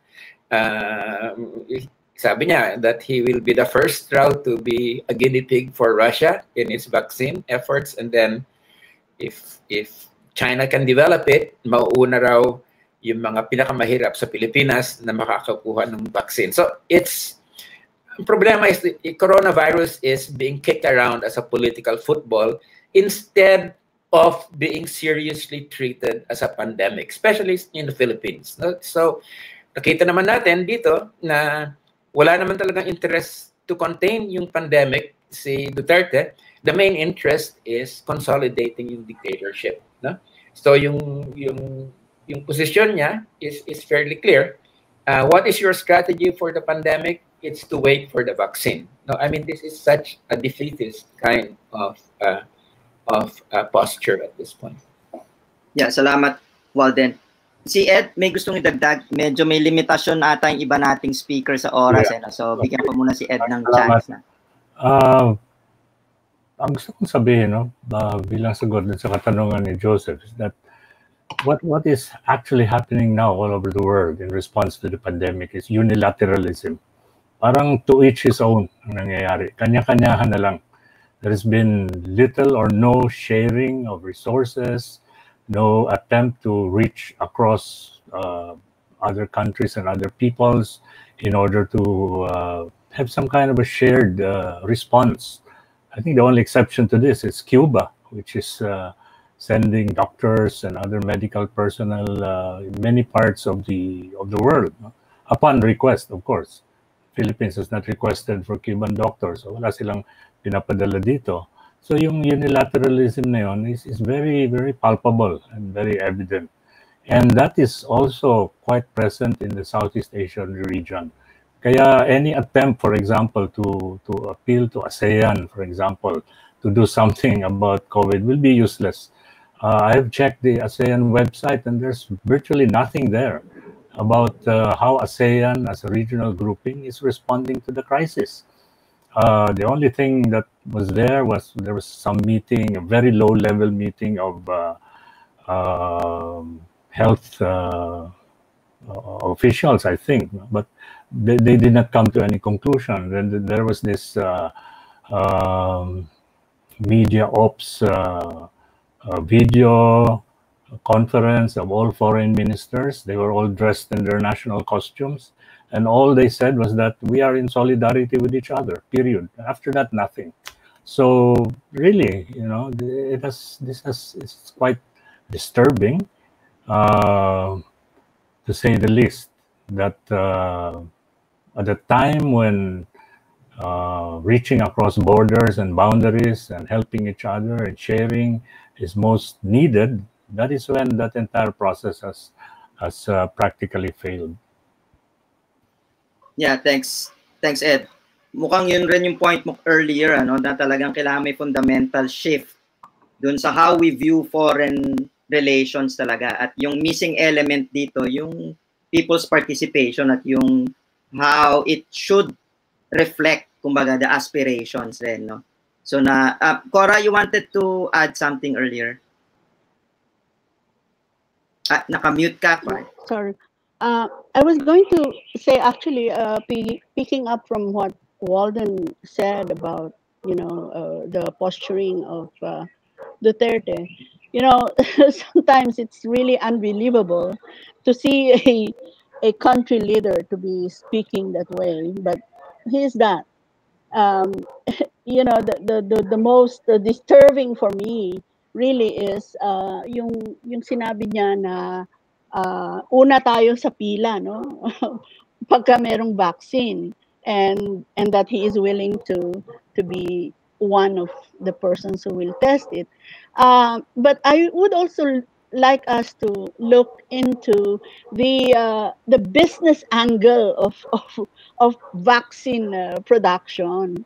So malaking negosyo yan, at tingin ko, contrary to what Ed is saying, na nagkakanya-kanya ito mga ito, actually, to a certain level, meron silang cooperation, no?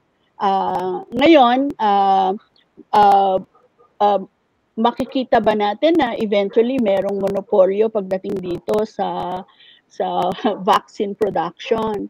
To what extent would it really benefit the people in terms of it being available and accessible, affordable for the people? At this point, I would also like to say that the Duterte government, when it started, it wanted to look into the health policy of Cuba, sending delegation to Cuba. And as a follow through to that, when we had this pandemic, we actually wrote a letter to the DFA to remind them to kind of sought help from Cuba, and we did not get any response to that letter. So we could see that this is something that the big powers will, economic powers will be gaining from, and it will not benefit the people in general. Okay, thanks, Cora. Virgie?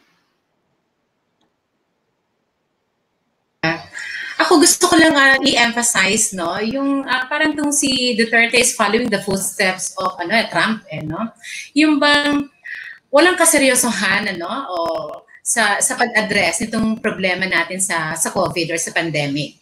Katulad din ni Trump, no, walang kaseryosohan sa pag-address. Katulad din ni Trump, instead of using or bigyan pa ng mas malaking pondo para i-address ang problema sa COVID, mas nandoon siya sa paano pabigyan ng mas marami pang pondo ang kanyang militar. At ganoon din ang ating gobyerno. Sa halip na naka-focus sa COVID ay paano pabigyan ng mas malaking pondo itong ating militar at ang mga pulis. No?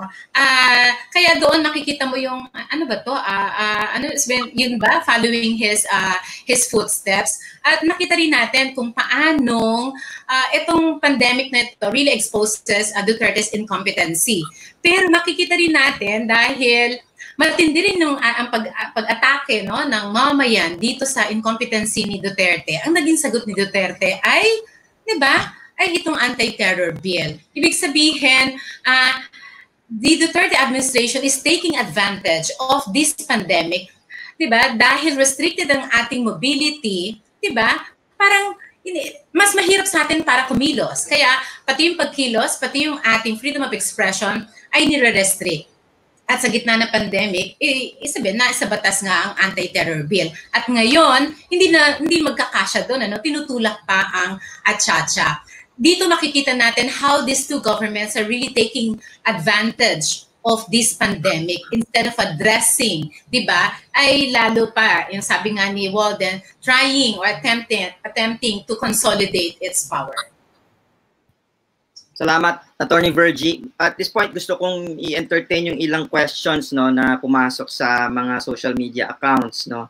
Ito mula sa iDEFEND page, si Ron Jonathan, sabi ni Locsin, hindi daw pababayaan ang win ng Pilipinas sa UNCLOS. Yun nga ba ang ginagawa ng government? Sinong gusto sumagot That's ang isa pang tanong naman, related naman sa China. Ano naman po ang Belt Road Initiative ng China? May tulong ba sa Philippines itong programa na to? Sinong gusto pong sumagot dun sa dalawang tanong na yon? So yung una ay may kinalaman doon sa binanggit ni Walden, yung arbitral ruling at kung ano ang ginagawa ng Duterte administration to push that award. And then secondly, Belt and Road Initiative. Walden, gusto mo bang sagutin yung unang tanong? Well, very inconsistent yung mga pronouncements ng administration on that. Basically, pinabayaan nila yon once they took office. Parang kwan na lang just pro forma saying, okay, we won, but not really emphasizing it or pushing it as a centerpiece of diplomacy dun sa West Philippine Sea. But when people get really angry na walang ginagawa, then they come out with a statement na hindi raw papabayaan. So, but seriously speaking, I don't think that they really want to make it a centerpiece, no, of policy towards China. So, ang tingin ko, panay laway lang yung sinasabi nila Locsin on this issue. Yung Belt and Road, basically, hindi ko lang analysis ito, pero basically, kwan yan maraming not very good environmental and social impacts yung mga projects that are funded by China on the Belt and Road Initiative. And marami ng mga countries have been complaining about, some of the things, some of the conditionalities nung yung Belt and Road, and they themselves, including Malaysia, have revised agreements on that. No? So yung merong Belt and Road projects dito sa atin sa Quezon, and it's been malaki talaga yung magiging impact nung building of hydroelectric dam in the area. No? So yung Belt and Road, I would say, is we really need to monitor it very closely because marami talagang mga not very good environmental impacts, at saka yung mga benefits from that are likely to just flow to yung mga elites, ruling elites of these various countries. At saka aside from that, the interest of China is kasi ang dami, meron talagang malaking problema yung ekonomiya nila in terms of yung non-performing loans, mga state enterprises. Many of them would be going bankrupt under capitalist rules. But since they are being funded by the state, they're not yet bankrupt, but there's an attempt to use the Belt and Road Initiative to be able to get this state enterprises to be more profitable. So parang export of surplus capital ng China yon to avoid the bankruptcy of state-run firms. So malaki talagang self-interest ng China dyan in terms of its interests dito sa Belt and Road. May nagsasabi na may mga imperial designs yan, but I would be more skeptical on those claims that this is really an imperial effort, just like yung mga Western countries in terms of the way that they engage in imperialism. Sa tingin ko, mas malaki pa yung finding an outlet for surplus capital to save Chinese enterprises from bankruptcy dyan. Yeah. So that's my sense. Mukhang it deserves another discussion altogether tong BRI. Gusto ko lang ibalik ulit kay Ed, if he's still around, yung point about the arbitral ruling. Anong pagtingin mo dito? At kasi may binanggit ka earlier in your presentation na nananawagan ka actually ng new thinking, na kailangan isang tabi yung mga, even yung concepts of exclusive economic zones ba, kasama dun sa binabanggit mo na, it requires new approaches, more common resources ang pagtingin, Anong pagtingin mo dun sa arbitral ruling na yon, yung win na yon supposedly for the Philippines? Yeah, well, yung arbitral ruling by this independent body. By the way, it's an independent body. It is not a UN body, although it used UNCLOS, provisions of UNCLOS, as a basis for arriving at a decision.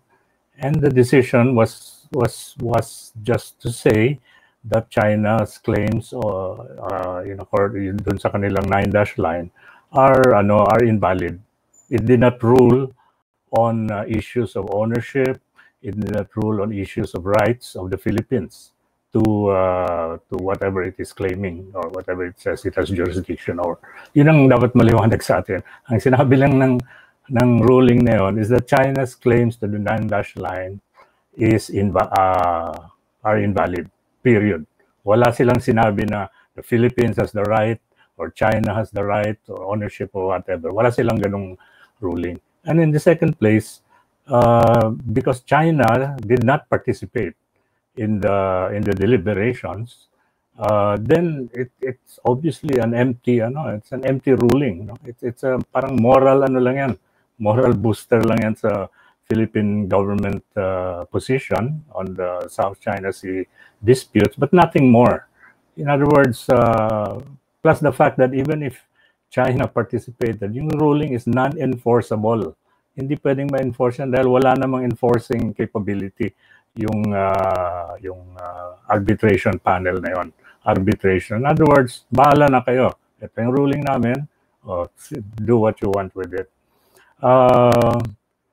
Ang masasabi ko rin is that as far as UNCLOS is concerned, actually, there is a very important provision in UNCLOS that says that the maritime areas are actually the common heritage of mankind. Yun yung pinag-awayan ng gusto during the UNCLOS deliberations. Remember, it took 15 years before UNCLOS could be adopted. And the United States did not sign it. Why? Because during the deliberations, the United States and other developed countries' position was that they were against the concept of the common heritage of mankind. Gusto nila that the open seas and the resources in it are not owned by anyone, are owned by no one, and therefore can be exploited by anyone. Which means those who have the resources, those who have the capability to exploit the resources in the seas and in the seabed, sila yung makikinabang. But the developing countries' position was that open seas and the resources in it are the common heritage of mankind and therefore should be shared by all, not just by one country or any one regional bloc or whatever. So yun ang naging yun ang isang na medyo nakakalimutan dun sa mga discussions about UNCLOS. That UNCLOS actually made this very important contribution to any discussion on territorial disputes in the open seas. Yung concept of the common heritage of mankind. And I think this is something that we should build on.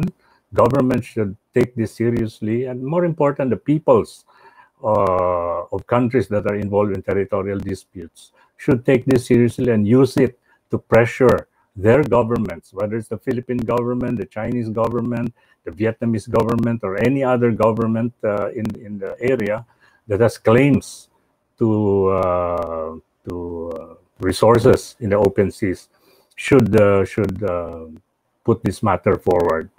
Doon naman sa talks between the Philippines and China, the Chinese position has always been bilateral talks. Now, whether this is the best way to go about it is open to dispute. But China has always offered bilateral talks with the Philippines, and the Philippines has always refused to enter into bilateral talks. Kasi tinanong ko yung mga DFA officials noon, bakit ayaw nyo? Syempre, ang laki-laki ng China.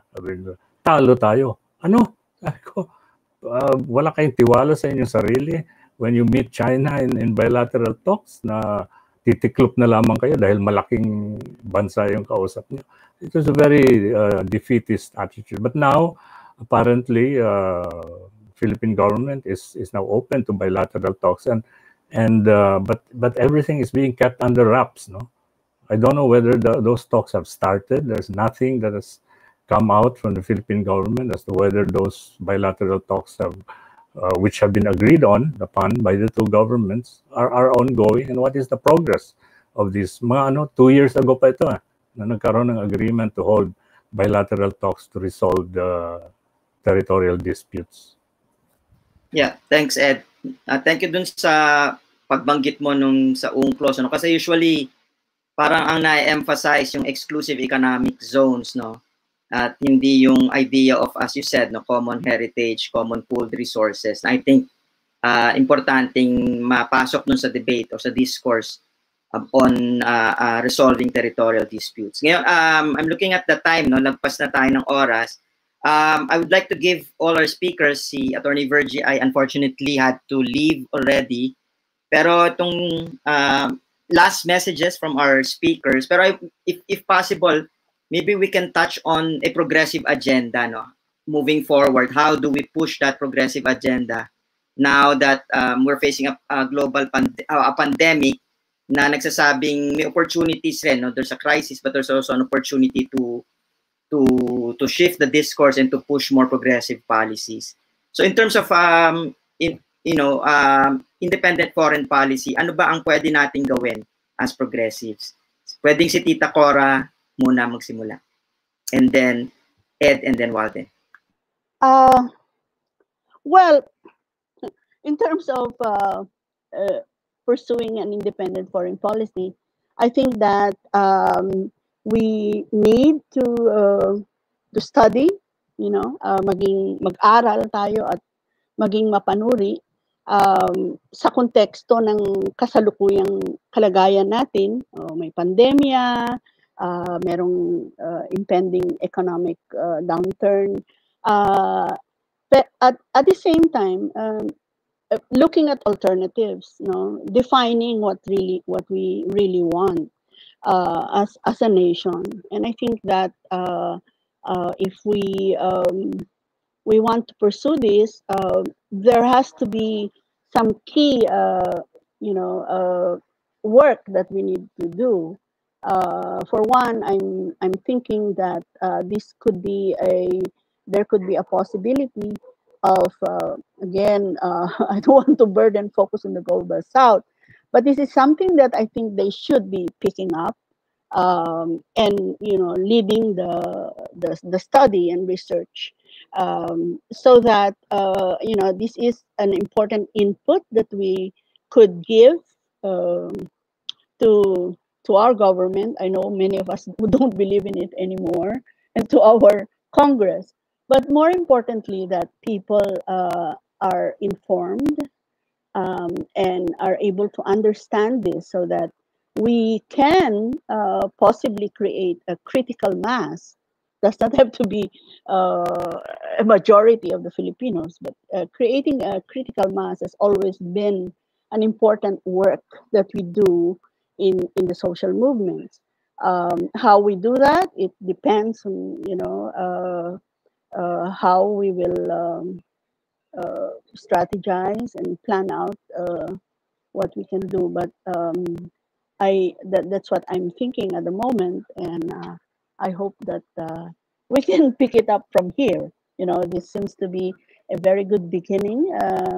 I've learned so much from it as well, and it brings me back to to the time when I am trying to study this. I continue to be a student of foreign relations to this day, although I have been focusing on security and defense issues in the last several years. Okay, salamat, Cora. Ed? Yeah, for me, an independent foreign policy is basically an internationalist foreign policy. It is a foreign policy that thinks not only of itself, but also of other peoples and other countries. And it is based on notions like mutual interest, mutual benefits, cooperation across borders in order to address the various social, political, and economic challenges that peoples of the world are now facing. And that I think is the only way that we could actually resolve international conflicts, by putting our heads together, reaching across peoples, across beyond our boundaries. So we're not just limited to what is good for the Filipino people, but what is good for the Filipino people and does not harm other peoples in other countries. And that for me is a true independent foreign policy, which is internationalist. Thanks, Ed. Walden?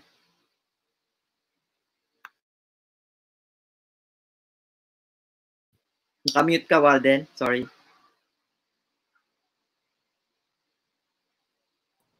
Okay. I think first of all, we have to end this ping pong diplomacy natin, where on the one hand, you have a foreign policy that sides with the United States, which has been the traditional foreign policy, and then a new foreign policy, which then moves to the other extreme, which sides with China.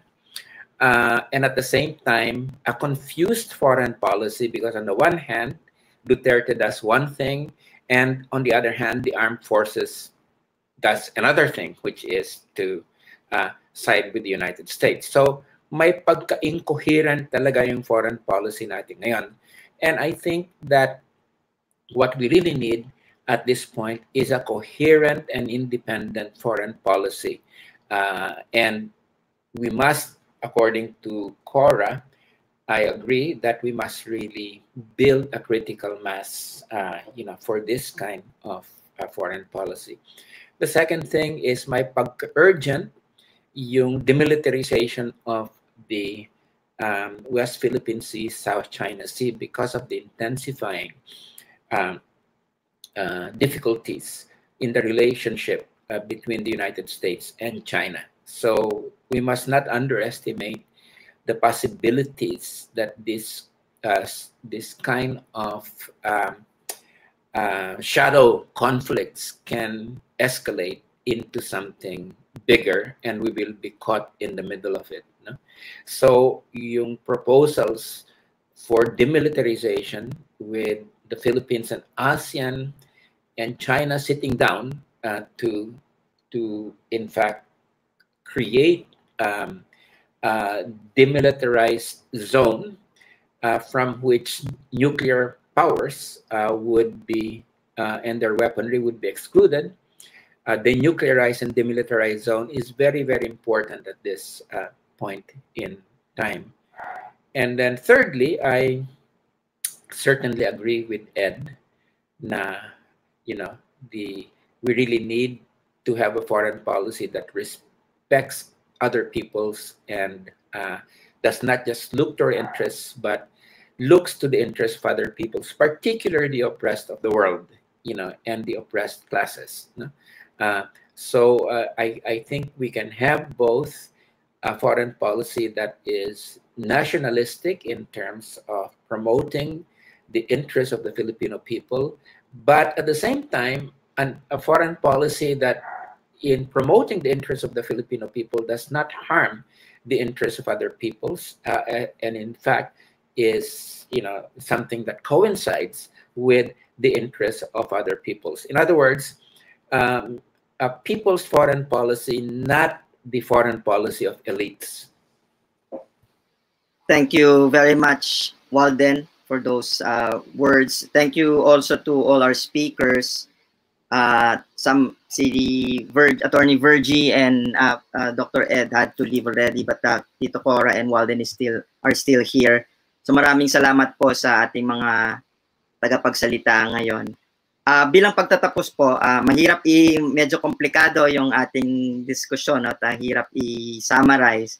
Pero gusto ko lang banggitin na sana gaya ng naranasan ko ngayon, nakatulong sa akin ang diskusyon na to na i-unpack yung mga komplikadong mga issue at mga concepts. I think yung mga speakers natin have given us a good overview, as I said earlier, of the basis, the drivers, and the elements of an independent foreign policy. Pero more than that, I think ang contribution ng discussion na to in terms of expanding our view of foreign relations, na hindi siya nakahiwalay doon sa pangangailangan at interes ng taong bayan, ng mga mamamayan. At dito, tingin ko lahat ng speakers natin ay nagtulak ng new ways, new approaches, alternative and progressive approaches to building yung international solidarity and cooperation as foundations of that independent foreign policy. We also discussed yung geopolitical challenges at napakalaki nito in terms of how the Philippine at ito ang dilemma ng ng administrasyong ito at ng iba pang mga naunang mga administrasyon, paano ina-navigate yung conflicting interest ng dalawang superpowers, no, na nag-express sa territorial conflict, no. Yung binanggit ni Walden, ano, yung dangers of what we have right now is a subservient foreign policy, or yung pag-swing sa pendulum from one superpower to another, o ping-pong foreign policy as Walden put it, no. At dito, yung failed approaches, no, hinighlight na rin ni Walden, na hindi lang yung administrasyong ito, kundi nung mga nakaraang administrasyon na yun nga, sumusunod dun sa ganung parang pendulum. Pero siguro sa pagwawakas, I think maganda mag-end dun sa moving forward na aspeto ng diskusyon. Dun sa mga alternative approaches na nabanggit na nga, yung shared regional identity, shared common pool resources, common heritage of mankind, joint development. Ito yung mga ilan sa mga prinsipyong nabanggit, no? At on the question of the territorial dispute with China, maganda yung points ni Walden, no, na ito i-contrast natin dito dun sa parang defeatist attitude ni Duterte na wala na tayong magagawa. Very clearly, meron pang pwedeng gawin. Bilateral talks with China, yung ASEAN proposal for code of conduct, ASEAN and China negotiation to demilitarize and denuclearize the region, at ang possibilities for perhaps a multilateral treaty down the line, and to begin this process of resolving the exclusive economic zone issues by looking at joint development of fisheries and other resources. As Walden put it also, no, try to move yung foreign relations from conflict to negotiated solutions to many of these problems. Gusto ko rin i-emphasize, no, a point made and emphasized by most of our speakers ay yung importance rin of people-to-people relations, and the importance of putting it at the center, in fact, you know, yung people's interest. And Ed discussed this, no, yung role played by non-state players like international networks in confronting and engaging state and multi-state institutions, and in fact pushing the discourse for improved international relations based on peace and shared prosperity.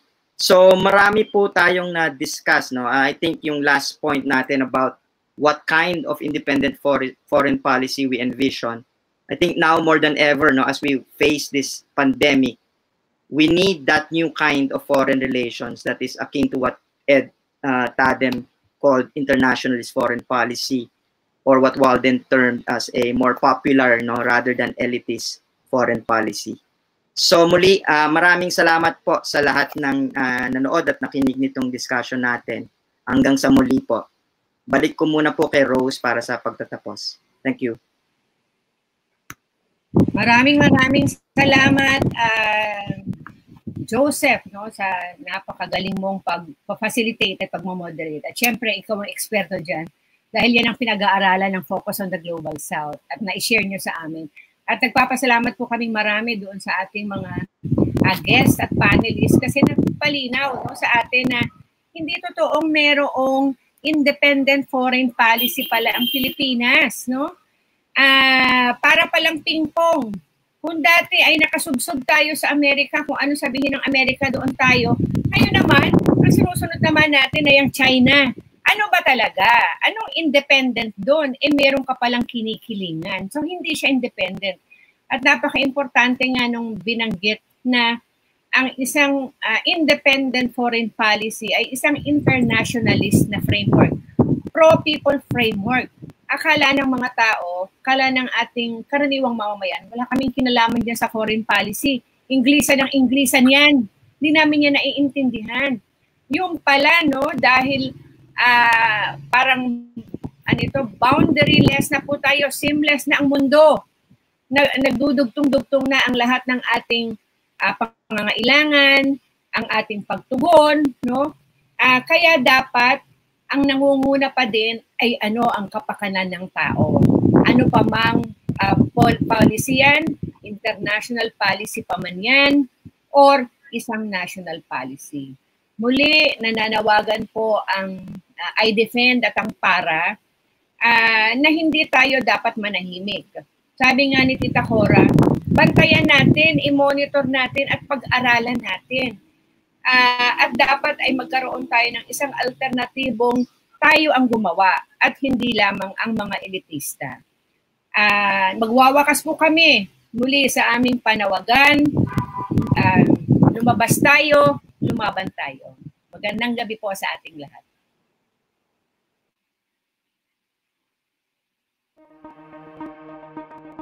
$91 people have lost their lives. COVID-19 is spreading. Department of Health reported 9 new confirmed cases. Patients 25. Measures na pinapatupad ngayon gaya ng social distancing. Na wala pa silang tatanggap na ayuda mula sa pamahalaan bilang pagsunod sa isinasaad sa enhanced community. Ng mga inaasikasong COVID-19 patients, maraming doktor ang hindi na po nakakauwi. Take urgent and aggressive action.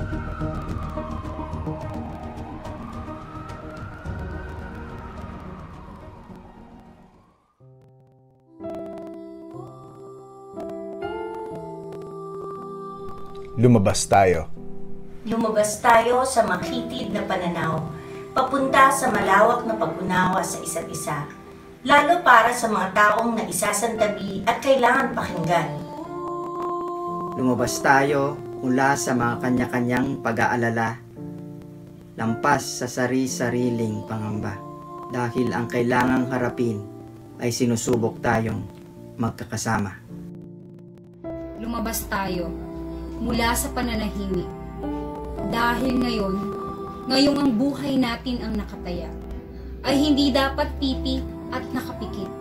Napapastulin nila tungong bangin. Lumabas tayo mula sa dilim ng panlilinlang at panlilito. Malinaw sa atin kung ano ang gusto nating masalubong sa paglabas natin ngayon papuntang bukas.